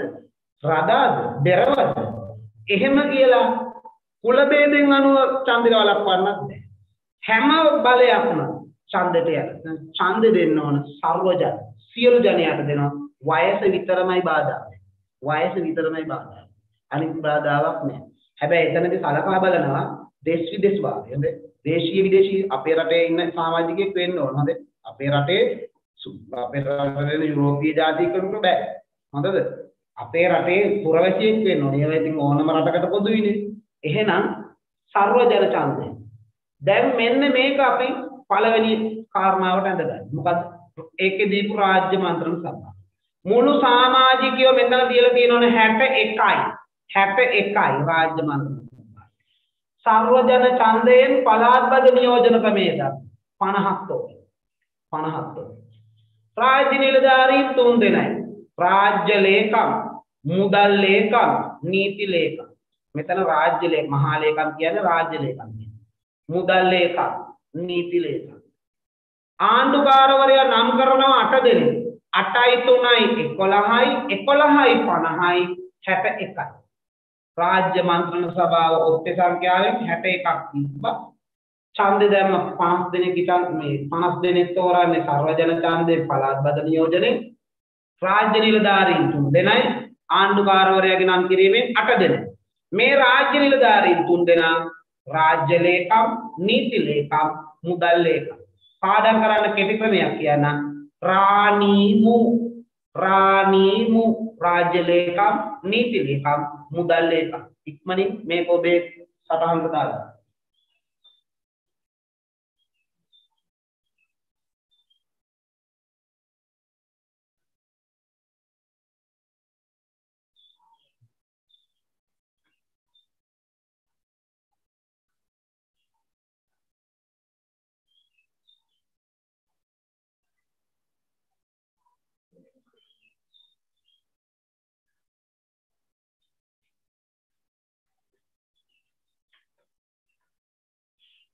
හොඳයි දරුවනේ වැඩි කාලයක් අපිට යොදන්න බෑ මේ කාරණාවේදී මේක ඔබේ සටහන් පොතේ දාගන්න වැඩි විස්තර සඳහා ඔබේ අච්චු පොතක් භාවිතා කරන්න. දැන් අපි මේ සටහනට අපි එකතු කරගත්තා වගේම පුතේ මේකත් එක්ක දැන් අපිට ඕන රාජ්‍ය සර්වජන ඡන්ද බලය ගැන අපි කිව්වනේ. දෙවෙනි කාරණාවට මුකුත් ලියන්න ඕනේ නැහැ. දැන් ඩොනමෝර් එකේ ලියපු තුන්වෙනි කාරණාවට අපි යමු. මොකද්ද මේ ඩොනමෝර් එකේ ලියපු තුන්වෙනි කාරණා? ඒ තමයි විධායක කාරක සභාව. අද නම් අමාත්‍යාංශ කියලා කියන්නේ. දැන් මේ අධ්‍යාපන අමාත්‍යාංශ, විදේශ කටයුතු, ආර්ථික කටයුතු, සෞඛ්‍ය කොහොම කියලා තියෙනවනේ. ඉස්සර ඕකට කිව්වේ විධායක කාරක සභාව. අපි විධායක කාරක සභා 7න් ඒ 7 නම් ටික දැනගන්න. හරිද? හරිද? එහෙනම් පළවෙනි විධායක කාරක සභාව තමයි ස්වදේශ කටයුතු පිළිබඳ විධායක කාරක සභාව. එහෙනම් පොඩි මාතෘකාවක් හදාගන්න. විධායක කාරක සභා වරහන් ඇතුලේ 7 1 2 3 4 5 6 7 කියලා අංක 7 දාගන්න. රාජ්‍ය මන්ත්‍රණ සභාව ලියුවා මේක ඇඳගත්තා. සර්වජන ඡන්ද බලයට මුකුත් ලියන්න දෙයක් නැහැනේ. ඕන්නම් ලියන්න තියෙන්නේ අවුරුදු 21කට වැඩි අයට 1931 දුන්නේ. හැබැයි ලියන්න තියෙන වැදගත් එකක් තියෙනවා දැන් රාජ්‍ය මන්ත්‍රණ සභාව ලියුවා වගේ විධායක කාරක සභා 7. විධායක කාරක සභාවල 7 පළවෙනි එක ලියා ගන්න. පළවෙනි විධායක කාරක සභාව මම දැන් කිව්වා ස්වදේශ කටයුතු පිළිබඳ විධායක කාරක සභාව. ස්වදේශ කටයුතු පිළිබඳ විකාශ විධායක කාරක සභාව. right? ඊළඟ දෙවෙනි එක පළාත් පාලනය පිළිබඳ විකාශ විධායක කාරක සභාව. විධායක කාරක සභාව. ඊළඟට කෘෂිකර්ම හා ඉඩම් කටයුතු පිළිබඳ විකාශ. කෘෂිකර්ම හා ඉඩම් කටයුතු පිළිබඳ විකාශ. දැන් 3යි. තව තියෙනවා 4ක් ලියන්න.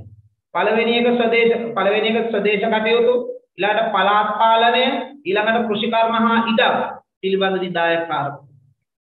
ඊට පස්සේ දෙනවා අධ්‍යාපනය පිළිබඳ විධායක කාරක. අධ්‍යාපනය පිළිබඳ විධායක. අධ්‍යාපනය පිළිබඳ විධායක. ඊට පස්සේ යනවා සෞඛ්‍ය කටයුතු පිළිබඳ විධායක කාරක සභාව. සෞඛ්‍ය කටයුතු පිළිබඳ විධායක කාරක. හරි. ඊට පස්සේ එනවා ගමනාගමන හා පොදු වැඩ පිළිබඳ විධායක කාරක සභාව.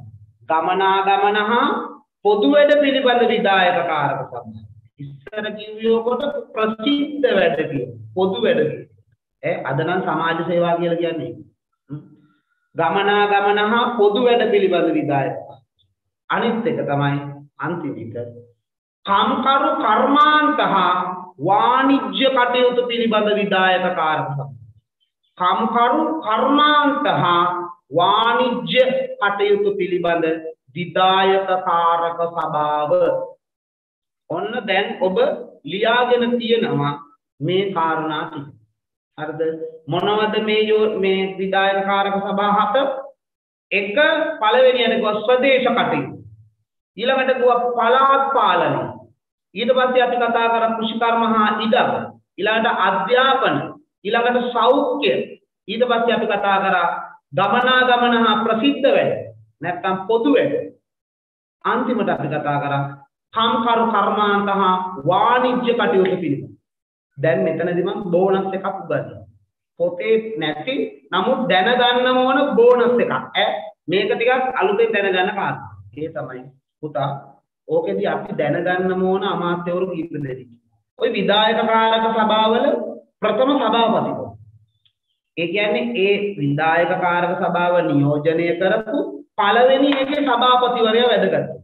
ඒකෙන් මම වැදගත්ම කෙනා වශයෙන් සලකන්නේ කවුරුද දන්නවද? අධ්‍යාපනය පිළිබඳ විධායක කාරක සභාවේ සභාපති.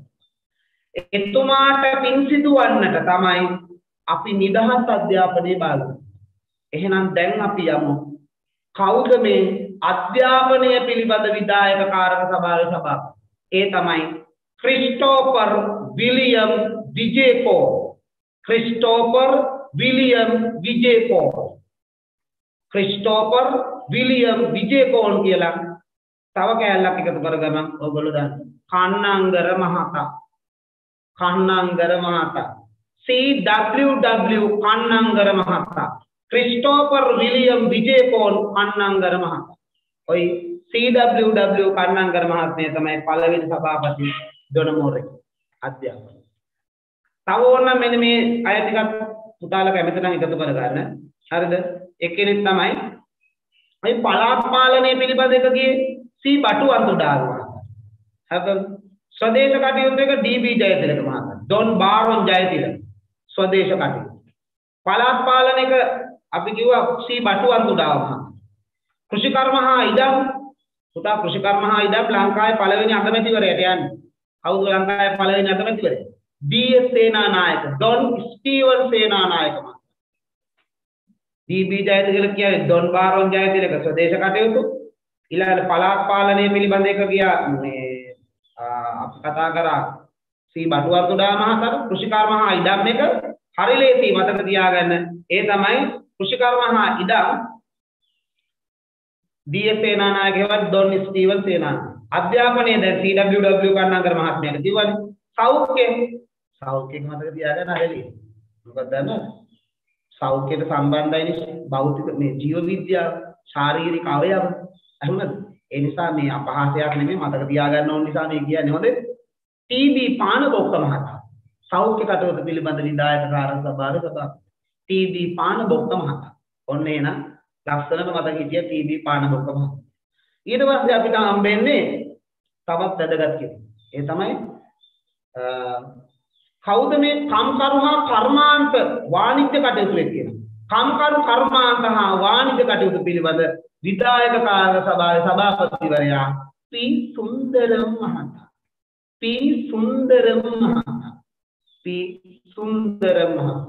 ඊට පස්සේ අපිට හම්බෙනවා කවුද අපේ ඊළඟ එක්කෙනා? අපි දැන් අධ්‍යාපනය කිව්වා. දැන් ඉන්නේ ගමනාගමන හා පොදු වැඩේ. අන්නද එතුමා තමයි මාකර් මහතා. එහුණද ඔය විදියට මුස්ලිම් මහත්මිය තමයි ඒ තනතුරට එන්නේ. ඒවා විභාගෙට 100%ක් අහන්නේ නැහැ. නමුත් අර කන්නංගර මැතිතුමා ආවේ කොතනද කියන එක වැදගත් නේ. ඩී.එස්. සේනානායක මහත්මයා කොතනද එකතු වෙන්නේ කියලා වැදගත් නේ. ඔය ගල්ඔය ව්‍යාපාරය මේ පාඩමේ අතහරියදී උමනා වෙනවා. ඒකයි දැන් දුන්නේ. එහෙනම් ඩොනමෝර් යෝජනාවල හොඳම යෝජනාවක් තමයි මගේ පුතේ විධායක කාර්යක සභා 7 නම් කරලා සභාපතිවරුත් කිව්වා. ආයෙම ලියපො නැති අය. සමහර දරුවෝ ඉන්නවනේ ඉතින් සෙමෙන් ඉගෙන ගන්නවනේ. ඒ අයටත් අවස්ථාව දෙන්න එපා. සමහර අය ඉන්නවා උවමනාවෙන් මෙහෙමින් ඉගෙන ගන්න අය ඉන්නවනේ.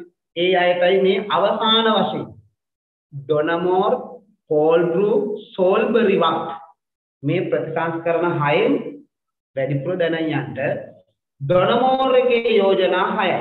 1 රාජ්‍ය මන්ත්‍රණ සභා, 2 සර්වජන ඡන්දවල, 3 විධායක කාරක සභා 7, 4 වෙනි එක දුව ජනවාර්ග නියෝජන ක්‍රමය අහෝත්, 5 වෙනි එක ආණ්ඩුකාරයාගේ බලතල, 6 වෙනි එක රාජ්‍ය නිලධාරීන් තිදෙනෙක් රාජ්‍ය මන්ත්‍රණ සභාවට පත්.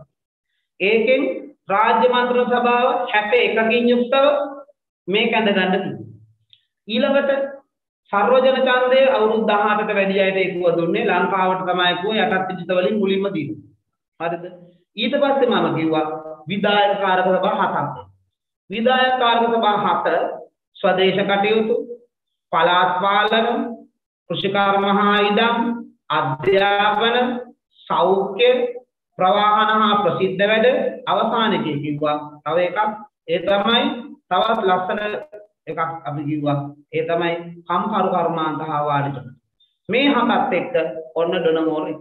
නමුත් ඩොනමෝර් එකේ තියෙන ලොකු දුර්වලතාව ඉස්මතු කරමින් අපි යමු සෝල්බරි. ඒ තමයි ඩොනමෝර් එකේ තියෙන අපිට නොගැලපෙන ඒ දේ තමයි මෙන්න මේ රාජ්‍ය නිලධාරීන් 3 දෙනා. ඒ අය යුරෝපීය ජාතිකයෝ කරා.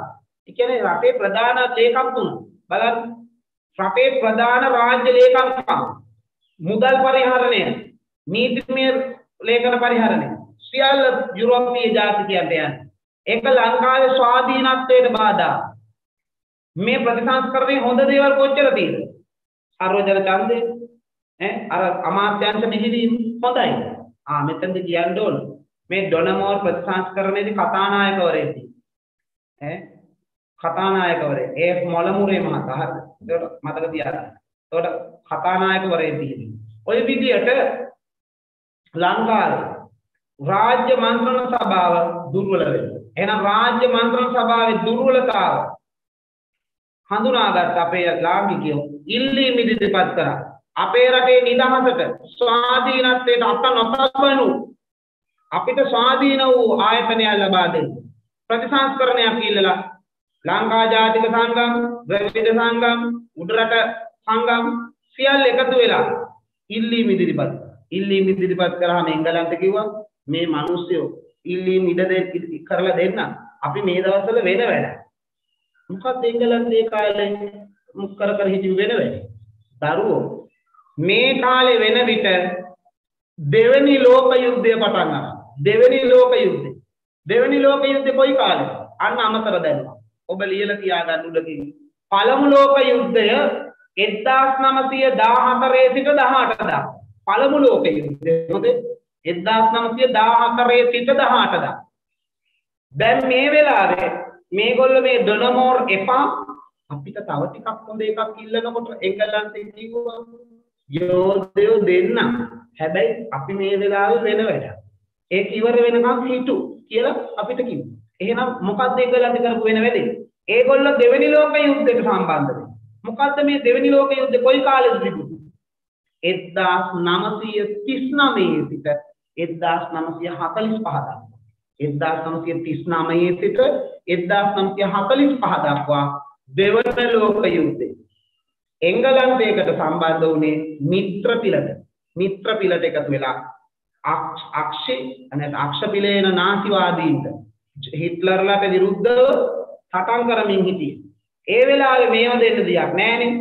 ඒ කියන්නේ රැවුල ගිනි අරන් ඉන්නව එංගලන්තේ. අපි ගිහින් අහනවා මේ සුදුට්ටු පොඩ්ඩක් පත්තු කරගන්න පුළුවන්. ඒ වගේ වැඩක් නෙමෙයි මෙතන දියන්නේ. ඒ නිසා කිව්වා පොඩ්ඩක් ඉන්නවලා දෙන්න කියලා පොඩ්ඩක් අපේ ඉල්ලීම් වලට කන් දෙන්න ටික කාලයක් අරගත්තා. 1944 යුද්ධ ඉවර වෙගෙන යනකොට ඕන් එව්ව කොමිසම අපේ රටට මේ ගැන හොයන්න. ඒකේ සභාපතිත්වය දුන්නේ සෝල්බරි සාමිවරයාට හින්දා මේ ප්‍රතිසංස්කරණ යෝජනාව යනවා සෝල්බරි ප්‍රතිසංස්කරණය කියන. ඔන්න දැනුයි 6 වෙනි පාඩමට. එහෙනම් මගේ පුතේ අද අපි 6 වෙනි පාඩම ආරම්භ වෙන්නේ වෙලී. ඩොනමෝර් එකේ දුර්වලතාව කියලා මේ සෝල්බරි එකට. හරිද? එහෙනම් දැන් හොඳ දරුවෝ වගේ ලියා ගන්න. සෝල්බරි ආණ්ඩු ක්‍රම ප්‍රතිසංස්කරණය මාතෘකාව සෝල්බරි ආණ්ඩු ක්‍රම ප්‍රතිසංස්කරණය.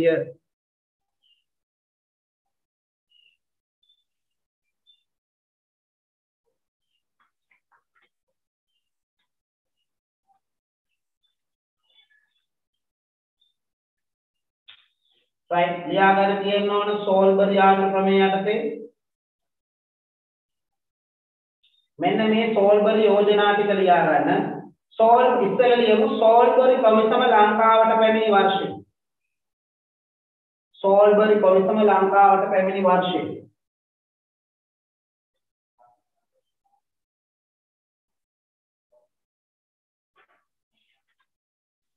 හරිද?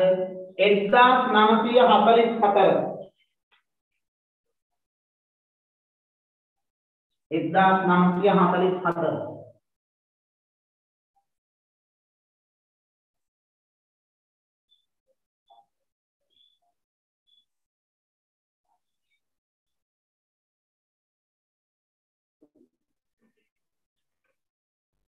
හරිද? 1944 හරිද? 1944 න ඩොනමෝර් සෝල්බරි කොමිසමේ සභාපතිවරයා බවට පත් වෙන්නේ මෙන්න මේ සෝල්බරි සාමිසා තමයි එතන ඉඳලා ප්‍රතිසංස්කරණ දෙන්නේ 1947 එන්නේ 44. හරිද? දැන් අපි යමු සෝල්බරි කොමිසමේ ඔන්න 6 වෙනි පාඩමේ මුල ඉඳලා යන්නේ අපි. හරිද? 6 වෙනි පාඩමේ මුල ඉඳලා යන්නේ. ඔන්න බලා ගන්න. 1939 දෙවන ලෝක යුද්ධය ආරම්භ වීමත් සමග බ්‍රිතාන්‍යයන් ලංකාවේ සහාය වුණා වෙනවා. ලාංකික නායකයෝ යුද්ධයේ නිමා වීමෙන් පසු නව ප්‍රතිසංස්කරණ ලබා දෙන ලෙස ඉල්ලා සිටියේ. දැන් අර මං කිව්වනේ මේ ප්‍රශ්නයක් තියෙයි කියලා. එපාර එංගලන්තේ එහෙම කිව්වහම එංගලන්තේ ලාංකිකයෝ කිව්වා හරි එහෙනම් ඉවරුණාට පස්සේවත් දෙන්න. ඒ අනුව අවසාන ප්‍රතිඵලය වූයේ 1947 ආණ්ඩු ක්‍රම ප්‍රතිසංස්කරණ ලංකාවට හිමි වීමයි. හරිද? අපි දැන් ඊළඟට යමු. 1944 දෙසැම්බර් සෝල්බරි සාමිවරයාගේ ප්‍රධානත්වයෙන් පත් කළ කොමිසම් නිර්දේශ කළ මෙම ප්‍රතිසංස්කරණය මගින් රටේ අභ්‍යන්තර කටයුතු පිළිබඳ පූර්ණ බලතල ලාංකිකයන්ට ලැබෙන අන්න ওই වචනේ හරි වැදගත්. හොඳේ. අභ්‍යන්තර කටයුතු පිළිබඳ පූර්ණ බලය. එතකොට අර රාජ්‍ය ලේකම් කෙනෙක්, නීති ලේකම් කෙනෙක්, මුදල් ලේකම් කෙනෙක් ඉන්න විදියක් නෑ මගේ පුතේ. තේරුණාද? පූර්ණ බලය ලාංකිකයන්ට ලැබෙන ආණ්ඩු ක්‍රමයක් හඳුන්වා දෙන ලද ප්‍රතිසංස්කරණයේදී ඊට පස්සේ කියනවා වාර්තාවේ කරුණු ඇතුළත් දවල පත්‍රිකාව මෙරට රාජ්‍ය මන්ත්‍රණ සභාව ඒ කාලේ තිබුණේ රාජ්‍ය මන්ත්‍රණ සභාවනේ 31 ඉඳලා පිළිගැනීමෙන් පසු 1946 මැයි මාස බ්‍රිතාන්‍ය විසින් සෝල්බරි ආණ්ඩු ක්‍රමය පිළිබඳ රාජ ආඥාව නිකුත් කරන ලදී. බී.එස්. සේනානායක මහතා ප්‍රධාන ලාංකික නායකයන්ගේ ඉල්ලීම මත සෝල්බරි ආණ්ඩු ක්‍රමය යටතේ පවත්වන ලද ප්‍රථම මැතිවරණය මාස දෙකකට පෙර මෙරට නිදහස ලබා දෙන බවට යටත් පිළිත ලේකම්වරයා ප්‍රකාශයට පත් කළා. එහෙනම් මේක වැදගත් වෙන්නේ මොකක් හින්දාද දන්නේ පුතේ? මේ සෝල්බරියකට හේතු කළා තමයි අපිට නිදහස. ඒ කියන්නේ අපේ පසුබිම සෝල්බරි එකත් එක්ක. එහෙනම් බලන්න කොච්චර සතුටු වෙන්න පුළුවන් දෙයක්ද කියලා. අපි 1818 යුද්ධ කරේ නිදහසට. අපි 1848 යුද්ධ කරේ නිදහසට. 1833 කෝල්ඩ් එකේ ඉඳලා ප්‍රතිසංස්කරණ ඉල්ලන් ආවෙත් නිදහසට. එහෙනම් 47 සෝල්බරි නිදහස් දෙන්න සූදානම්. සෝල්බරි ප්‍රතිසංස්කරණයෙන් තමයි නිදහස් වෙන්නේ. එහෙනම් 47 පොඩි කාරණා මතක තියාගන්න. සෝල්බරි කමිෂනේ සමාජිකයෝ වෙන්නේ 1940. සභාපති සෝල්බරි සාම. ඒක ඔළුවට ගන්න. මේක අපේ රටේ අවසාන, ඒ කියන්නේ නිදහසට පෙර දෙන අවසාන ප්‍රතිසංස්කරණය වෙන්නේ. එහෙනම් දැන් ප්‍රතිසංස්කරණ යෝජනා ටික මුලින්ම ලියන්න. හරිද? එහෙනම් සෝල්බරි ප්‍රතිසංස්කරණ යෝජනා කියලා යෝජනා අවම වශයෙන් හතරක්වත් දැනන් ඉන්නේ. හතරක්වත් පළවෙනි යෝජනාව ලියා ගන්න. අර රාජ්‍ය මන්ත්‍රණ සභාව අහෝසි කරන. ලියා ගන්න. රාජ්‍ය මන්ත්‍රණ සභාව වෙනුවට ද්විමණ්ඩල පාර්ලිමේන්තුවක් ලංකාවට ලබා දී. ලියා ගන්න පළවෙනි සෝල්බරි යෝජනාව. ද්විමණ්ඩල පාර්ලිමේන්තුව රාජ්‍ය මන්ත්‍රණ සභාව වෙනුවට ද්විමණ්ඩල පාර්ලිමේන්තුවක් ලංකාවට ලබා දීම. පළවෙනි යෝජනාව. ද්විමණ්ඩල පාර්ලිමේන්තුවක් ලබා දීම.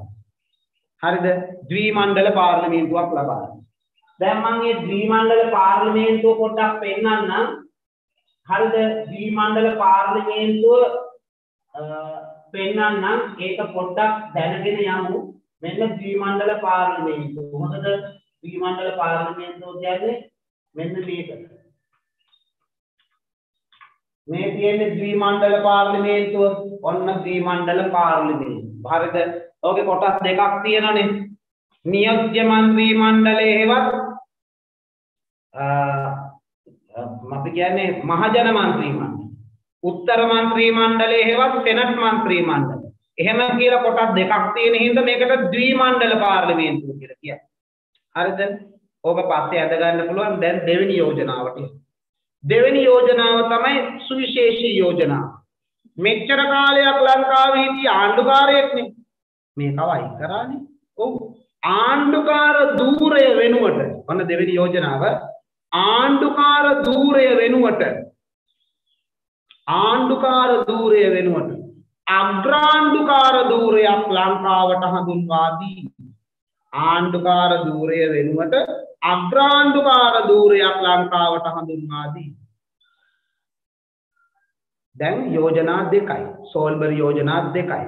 එක පළවෙනි යෝජනාව උනේ ද්විමණ්ඩල පාර්ලිමේන්තුව. දෙවෙනි යෝජනාව උනේ ආණ්ඩුකාර ධූරය ඉවරයි. බලන්න පෘතුගීසින්ගේ කාලේ ඉඳලා ලංකාවේ ආණ්ඩුකාර ධූරය. ලංකාවේ පළවෙනි ලන්දේසි පෘතුගීසි ආණ්ඩුකාරවරයා ලන්දේසි ආණ්ඩුකාරවරයා අපි කුංචි පන්තිවල ඉගෙන ගත්තා. අපි 11 ඉගෙන ගත්තානේ පළවෙනි බ්‍රිතාන්‍ය ආණ්ඩුකාරවරයා සර් ෆෙඩරික් නෝට්. දැන් එතනින් පටන් ගත්ත ආණ්ඩුකාරවරු ඉවරයි. මෙතන ඉඳලා යන්නේ අග්‍රාණ්ඩුකාර ධූරය. එහෙනම් ඔතන ලියා ගන්න පළවන අග්‍රාණ්ඩුකාරවරයා. පළවෙනි අග්‍රාණ්ඩුකාරවරයා මේ 1947 පත් කරන පළවෙනි අග්‍රාණ්ඩුකාරවරයා තමයි හෙන්රි මන්ක් මේසන් මුවර් මහතා. හෙන්රි මන්ක් මේසන් මුවර් මහතා. එහෙනම් මේ පුද්ගලයා මේෂන් බාසුන් නැහැ මතක තියාගන්න හදේ විභාගයට ඇහුවොත් කියන්න පුළුවන් MCQ එකකට අහන්න පුළුවන් ලංකාවේ ප්‍රථම අග්‍රාණ්ඩුකාරවරයා නම් කරා හෙන්රි මන්ක් මේසන් මුවර් මහතා. හරි ඔන්න උන්ද තමයි ලංකාවේ පළවෙනි අග්‍රාණ්ඩුකාරවරයා. හැබැයි ඔබේ තියරි දැනුම වැඩි කරගන්න ඔතනට එකතු කරගන්න ලංකාවේ 1947 ඉඳලා 1931 වෙනකම් මේ 1972 වෙනකම් අග්‍රාණ්ඩුකාරවරු 4 දෙනෙක් ඉඳලා දෙන්නෙක් විදේශිකයෝ ලාංකිකයෝ දෙන්නේ. හරිද? ආයි මම චුට්ටක් කියන්නම්. ලංකාවේ අග්‍රාණ්ඩුකාරවරු 47 ඉඳලා 1972 වෙනකම් අග්‍රාණ්ඩුකාරවරු ඉන්නවා 4 දෙනෙක්. ඒකෙන් දෙන්නෙක් නිදහස් අපේ බ්‍රිතාන්‍යයන් දාපුවය දෙන්නෙක් ලාංකික.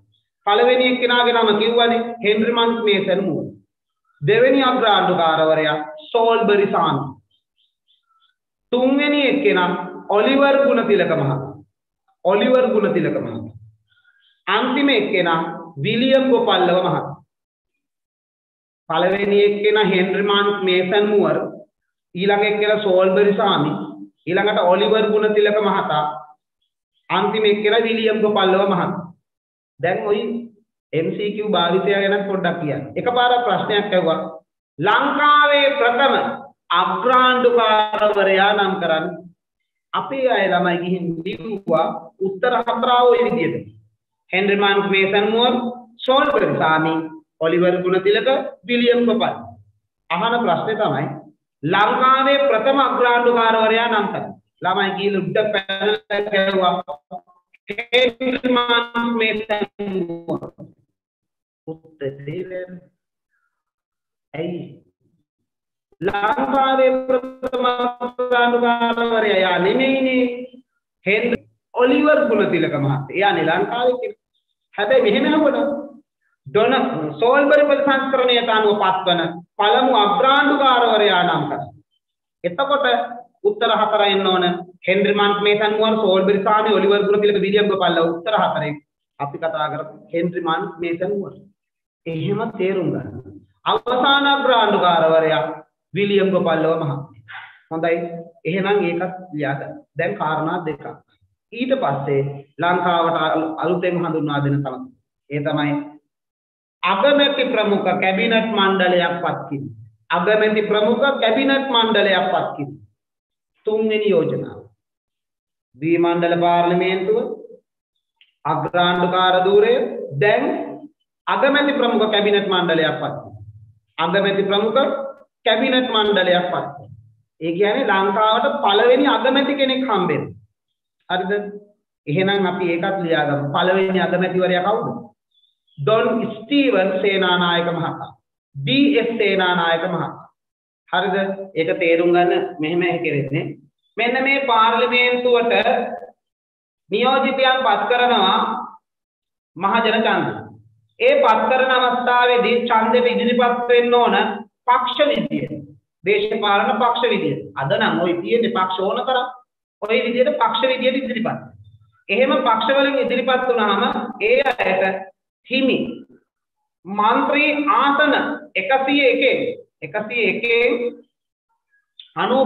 ඡන්දෙන් එන්නේ. ඒ ඡන්දෙන් ගන්න 95න් කොහොමද බලන ඡන්ද ප්‍රතිඵලය අනුව තේරෙන්නේ. ඒ අනුව වැඩිම ඡන්ද ගත්ත පක්ෂයට දෙනවා පාර්ලිමේන්තුවේ ආණ්ඩුව පිහිටුවීමේ බලය. ඒ ආණ්ඩුව පිහිටුවීමේ බලය දෙන පක්ෂයට පුළුවන් ඒ පක්ෂයේ ඉන්න අයට එකතු වෙලා තීරණය කරන්න පුළුවන් අපි තමයි මේකේ අගමැතිවරයා පත් කරන්න බලය දෙන්නේ. අපි දැන් කවුද අගමැතිවරයා ලෙස පත් කරන්නේ? අහුණද? ඒ අනුව ඒගොල්ලෝගේ බහුතර කැමැත්තෙන් හෝ වැඩිම ඡන්ද ගත්ත කෙනා හෝ යෝජනා කරනවා ඒ කාලීන අග්‍රාණ්ඩුකාරවරයාට මෙන්න මේ මහ මැතිවරණයෙන් අපි දිනුවේ අපේ පක්ෂයේ වැඩිම ඡන්ද ගත්ත නැත්නම් අපේ පක්ෂයේ නායකතුමා අපි අගමැතිවරයා ලෙස පත් කරගන්න කැමැතියි කියලා අග්‍රාණ්ඩුකාරවරයාට කිව්වහම අග්‍රාණ්ඩුකාරවරයා ඉදිරියේ දිවුරුම් දීලා අගමැති පදවියට පත් වෙනවා. තේරුණාද? ඒ අගමැතිතුමා Tamanට රට පවත්වගෙන යන්න පුළුවන්. මේ 95 දෙනාම නැත්නම් 100ක් දෙනාම තියාගෙන බෑ ඒක කරන්න. ඒ නිසා කුඩා කාමරයකට එකතු වෙන්න පුළුවන් පිරිසකට. ඒ කියන්නේ මේසයක් වටේ එකතු වෙලා කුඩා කාමරයකට එකතු වෙලා තීරණ ගන්න සිද්ධ වෙනවා. එහෙනම් ඒ කුඩා කාමරයකට රැස් වෙන්න පුළුවන් පිරිසට කියන්නේ කැබිනට් මණ්ඩලය. අන්න එහෙම කැබිනට් අමාත්‍යවරු නැත්නම් කැබිනට් එකට කණ්ඩායමක් තෝරනවා. දැන් අපේ රටේ ඇමතිවරු ඉන්නවා දැන් 225ක් ඉන්නවනේ පාර්ලිමේන්තුවේ. ඒකෙන් හැම එක්කෙනෙකුටම කැබිනට් ඇමතිකම් නැහැ. දැන් බලන්න සෞඛ්‍ය අමාත්‍ය කියලා පදේ තියෙන ඒගොල්ලන්ට. එතකොට අධ්‍යාපන අමාත්‍යවරයා GL පීරිස් මැතිතුමා. ওই විදියට නම් හදන්නේ. ඒ කියන්නේ අමාත්‍යවරු කියලා කියන්නේ අන්නේ අය. ඒ අය තමයි අගමැතිවරයාත් එක්ක එකට ඉඳගෙන රටේ තීරණ ගන්න කැබිනට් මණ්ඩලය. එහෙනම් විධායකයේ හොබවන්නේ ඔන්න ඔතනි. හරිද? ඊළඟ කාරණාව තමයි කොමිෂන් සභාපති කිරීම. ඔන්න හතරවෙනි කාරණාව කොමිෂන් සභාපති කිරීම. දැන් සෝල්බරියකේදී ද්විමණ්ඩල පාර්ලිමේන්තුවක් හම්බ වෙනවා. අග්‍රාණ්ඩුකාර ධූරයක් හම්බ වෙනවා.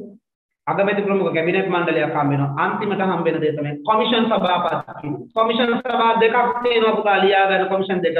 අධිකරණ සේවා කොමිෂන් සභාවක් පිළිගැනීම රාජ්‍ය සේවා කොමිෂන් සභාවක් පිළිගැනීම රාජ්‍ය සේවා කොමිෂන් සභාවක් පිළිගැනීම අධිකරණ සේවා කොමිෂන් සභාවයි රාජ්‍ය සේවා කොමිෂන් සභාව. අවම සෝල්බරියකේ ওই හතර පාදම් මතක තියාගන්න. සෝල්බරියකේ කරුණු හතරයි මගේ පුතා. එක ද්විමණ්ඩල පාර්ලිමේන්තුව. දැන් ද්විමණ්ඩලේ හැදිලා තියෙන හැටි බලමු. ඔන්න දැනුයි සටහනට එන්න. ද්විමණ්ඩල පාර්ලිමේන්තුව කියලා ලියාගෙන මේ සටහන දාගන්න. කොහොමද ද්විමණ්ඩලය හැදෙන්නේ මගේ පුතේ? නියෝජිත මන්ත්‍රී මණ්ඩලය හෙවත් මහජන මන්ත්‍රී මණ්ඩලයෙන් 101යි. උත්තර මන්ත්‍රී මණ්ඩලය හෙවත් සෙනට් මන්ත්‍රී මණ්ඩලයෙන් 30යි. 30යි 101යි. මෙතන එහෙනම් ඒ පාර්ලිමේන්තුවේ මුළු සමාජිකය කියමු 131යි. 131යි. ඔබ මතක තියාගන්න 131යි. හරි. ඊළඟට මේ 131 මහජන මන්ත්‍රී මණ්ඩලය හෙවත් නියෝජිත මන්ත්‍රී මණ්ඩලය දෙකට බෙදෙනවා. ඡන්ද බලය 95යි. ඒ කියන්නේ මුළු ඡන්දෙම 100ක තෝරන්නේ නැහැ. හොඳ 95යි තෝරන්නේ. ආණ්ඩුකාරවරයා පත් කරනවා 6 දෙනෙක්. හරිද? ඒ 6යි මේ 95යි තමයි 101. දැන් තේරුණාද වෙන්නේ? නියෝජිත මන්ත්‍රී මණ්ඩලයේ ඡන්දයක් තියන්නේ 95ක්. ඉතුරු 8 දෙනා 6 දෙනා තෝරන්නේ අග්‍රාණ්ඩුකාරයා. මෙතන ආණ්ඩුකාරවරයා කිව්වට අග්‍රාණ්ඩුකාරවරයා තමයි පත් කරන්නේ. අග්‍රාණ්ඩුකාරවරයා තමයි පත්. හරිද? ඒ අනුව මෙතන සමාජිකයෝ 6 දෙනෙක්. උත්තර මන්ත්‍රී මණ්ඩලයේ 30යි. හරිද? දැන් මේක ලියාගෙන තියෙන්න ඕන පුතා.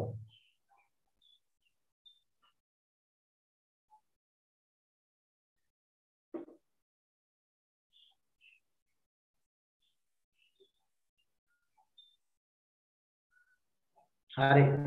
දැන් මේක ලියලා ඉවර වෙන්න ඕන. හරි. මේක ලියලා ඉවර වෙච්ච අය ලංකාවේ පළවෙනි පාර්ලිමේන්තු මහමැතිවරණයේ තිබිච්ච දවසක් ලියන්න. ලංකාවේ ප්‍රථම පාර්ලිමේන්තු මහමැතිවරණ. මේකට කට්ටිය තෝරගන්න. පළවෙනි පාර්ලිමේන්තු මහමැතිවරණේ මේ අද කාලේ වගේ තියෙන්නේ නැතිනේ. පිස්සු කතා කරන ඉච්චරම දරුණු නෑ. ඒ කාලේ සාමාන්‍ය විදිහට තිබුණා. හැබැයි තරගයක් තිබුණා. හරිද? පක්ෂ ගණනාවක් ඉල්ලුවා. ඒකෙදි වැදගත් වෙනවා 1940 අපි ඉස්සරහට කතා කරනවා. 46 හදාගත්ත එක්සත් ජාතික පක්ෂය. එක්සත් ජාතික පක්ෂය, ලංකා කම්කරු පක්ෂය, සම සමාජ පක්ෂ. හරි වැදගත්. ඒ අය ඉදිරිපත් වෙලා මෙන්න මේ 95 දෙනා තෝරන්න. ආසන 95 ලබා ගන්න ඡන්ද ඉදිරිපත්. එහෙනම් පළවෙනි පාර්ලිමේන්තු මහමැතිවරණ ලියා ගන්න 1947 පළවෙනි පාර්ලිමේන්තු මහමැතිවරණ 1947 පළමුවෙනි පාර්ලිමේන්තු මහමැතිවරණ. අපි යමු පළවෙනි පාර්ලිමේන්තු මහමැතිවරණේ බලන්න. ඕම් පළවෙනි පාර්ලිමේන්තු මහමැතිවරණේ බලන්න අපි යමු. හරිද? පළවෙනි පාර්ලිමේන්තු මහමැතිවරණය කොයි වගේද කියලා බලමු. මෙන්න මහමැතිවරණය. ඔය කියන්නේ 1947 අගෝස්තු මාස පළමු පාර්ලිමේන්තු මහමැතිවරණයේ ප්‍රතිඵල දේශපාලන පක්ෂේ එක්සත් ජාතික පක්ෂේ ලබාගත් ආසන සංඛ්‍යාව 43 මහමැතිවරණේ ලංකා සමසම ආසන 7යි. ලංකා ඉන්දියානු සංගමේ ආසන 6යි. बोल्शेविक लेनिन पक्षे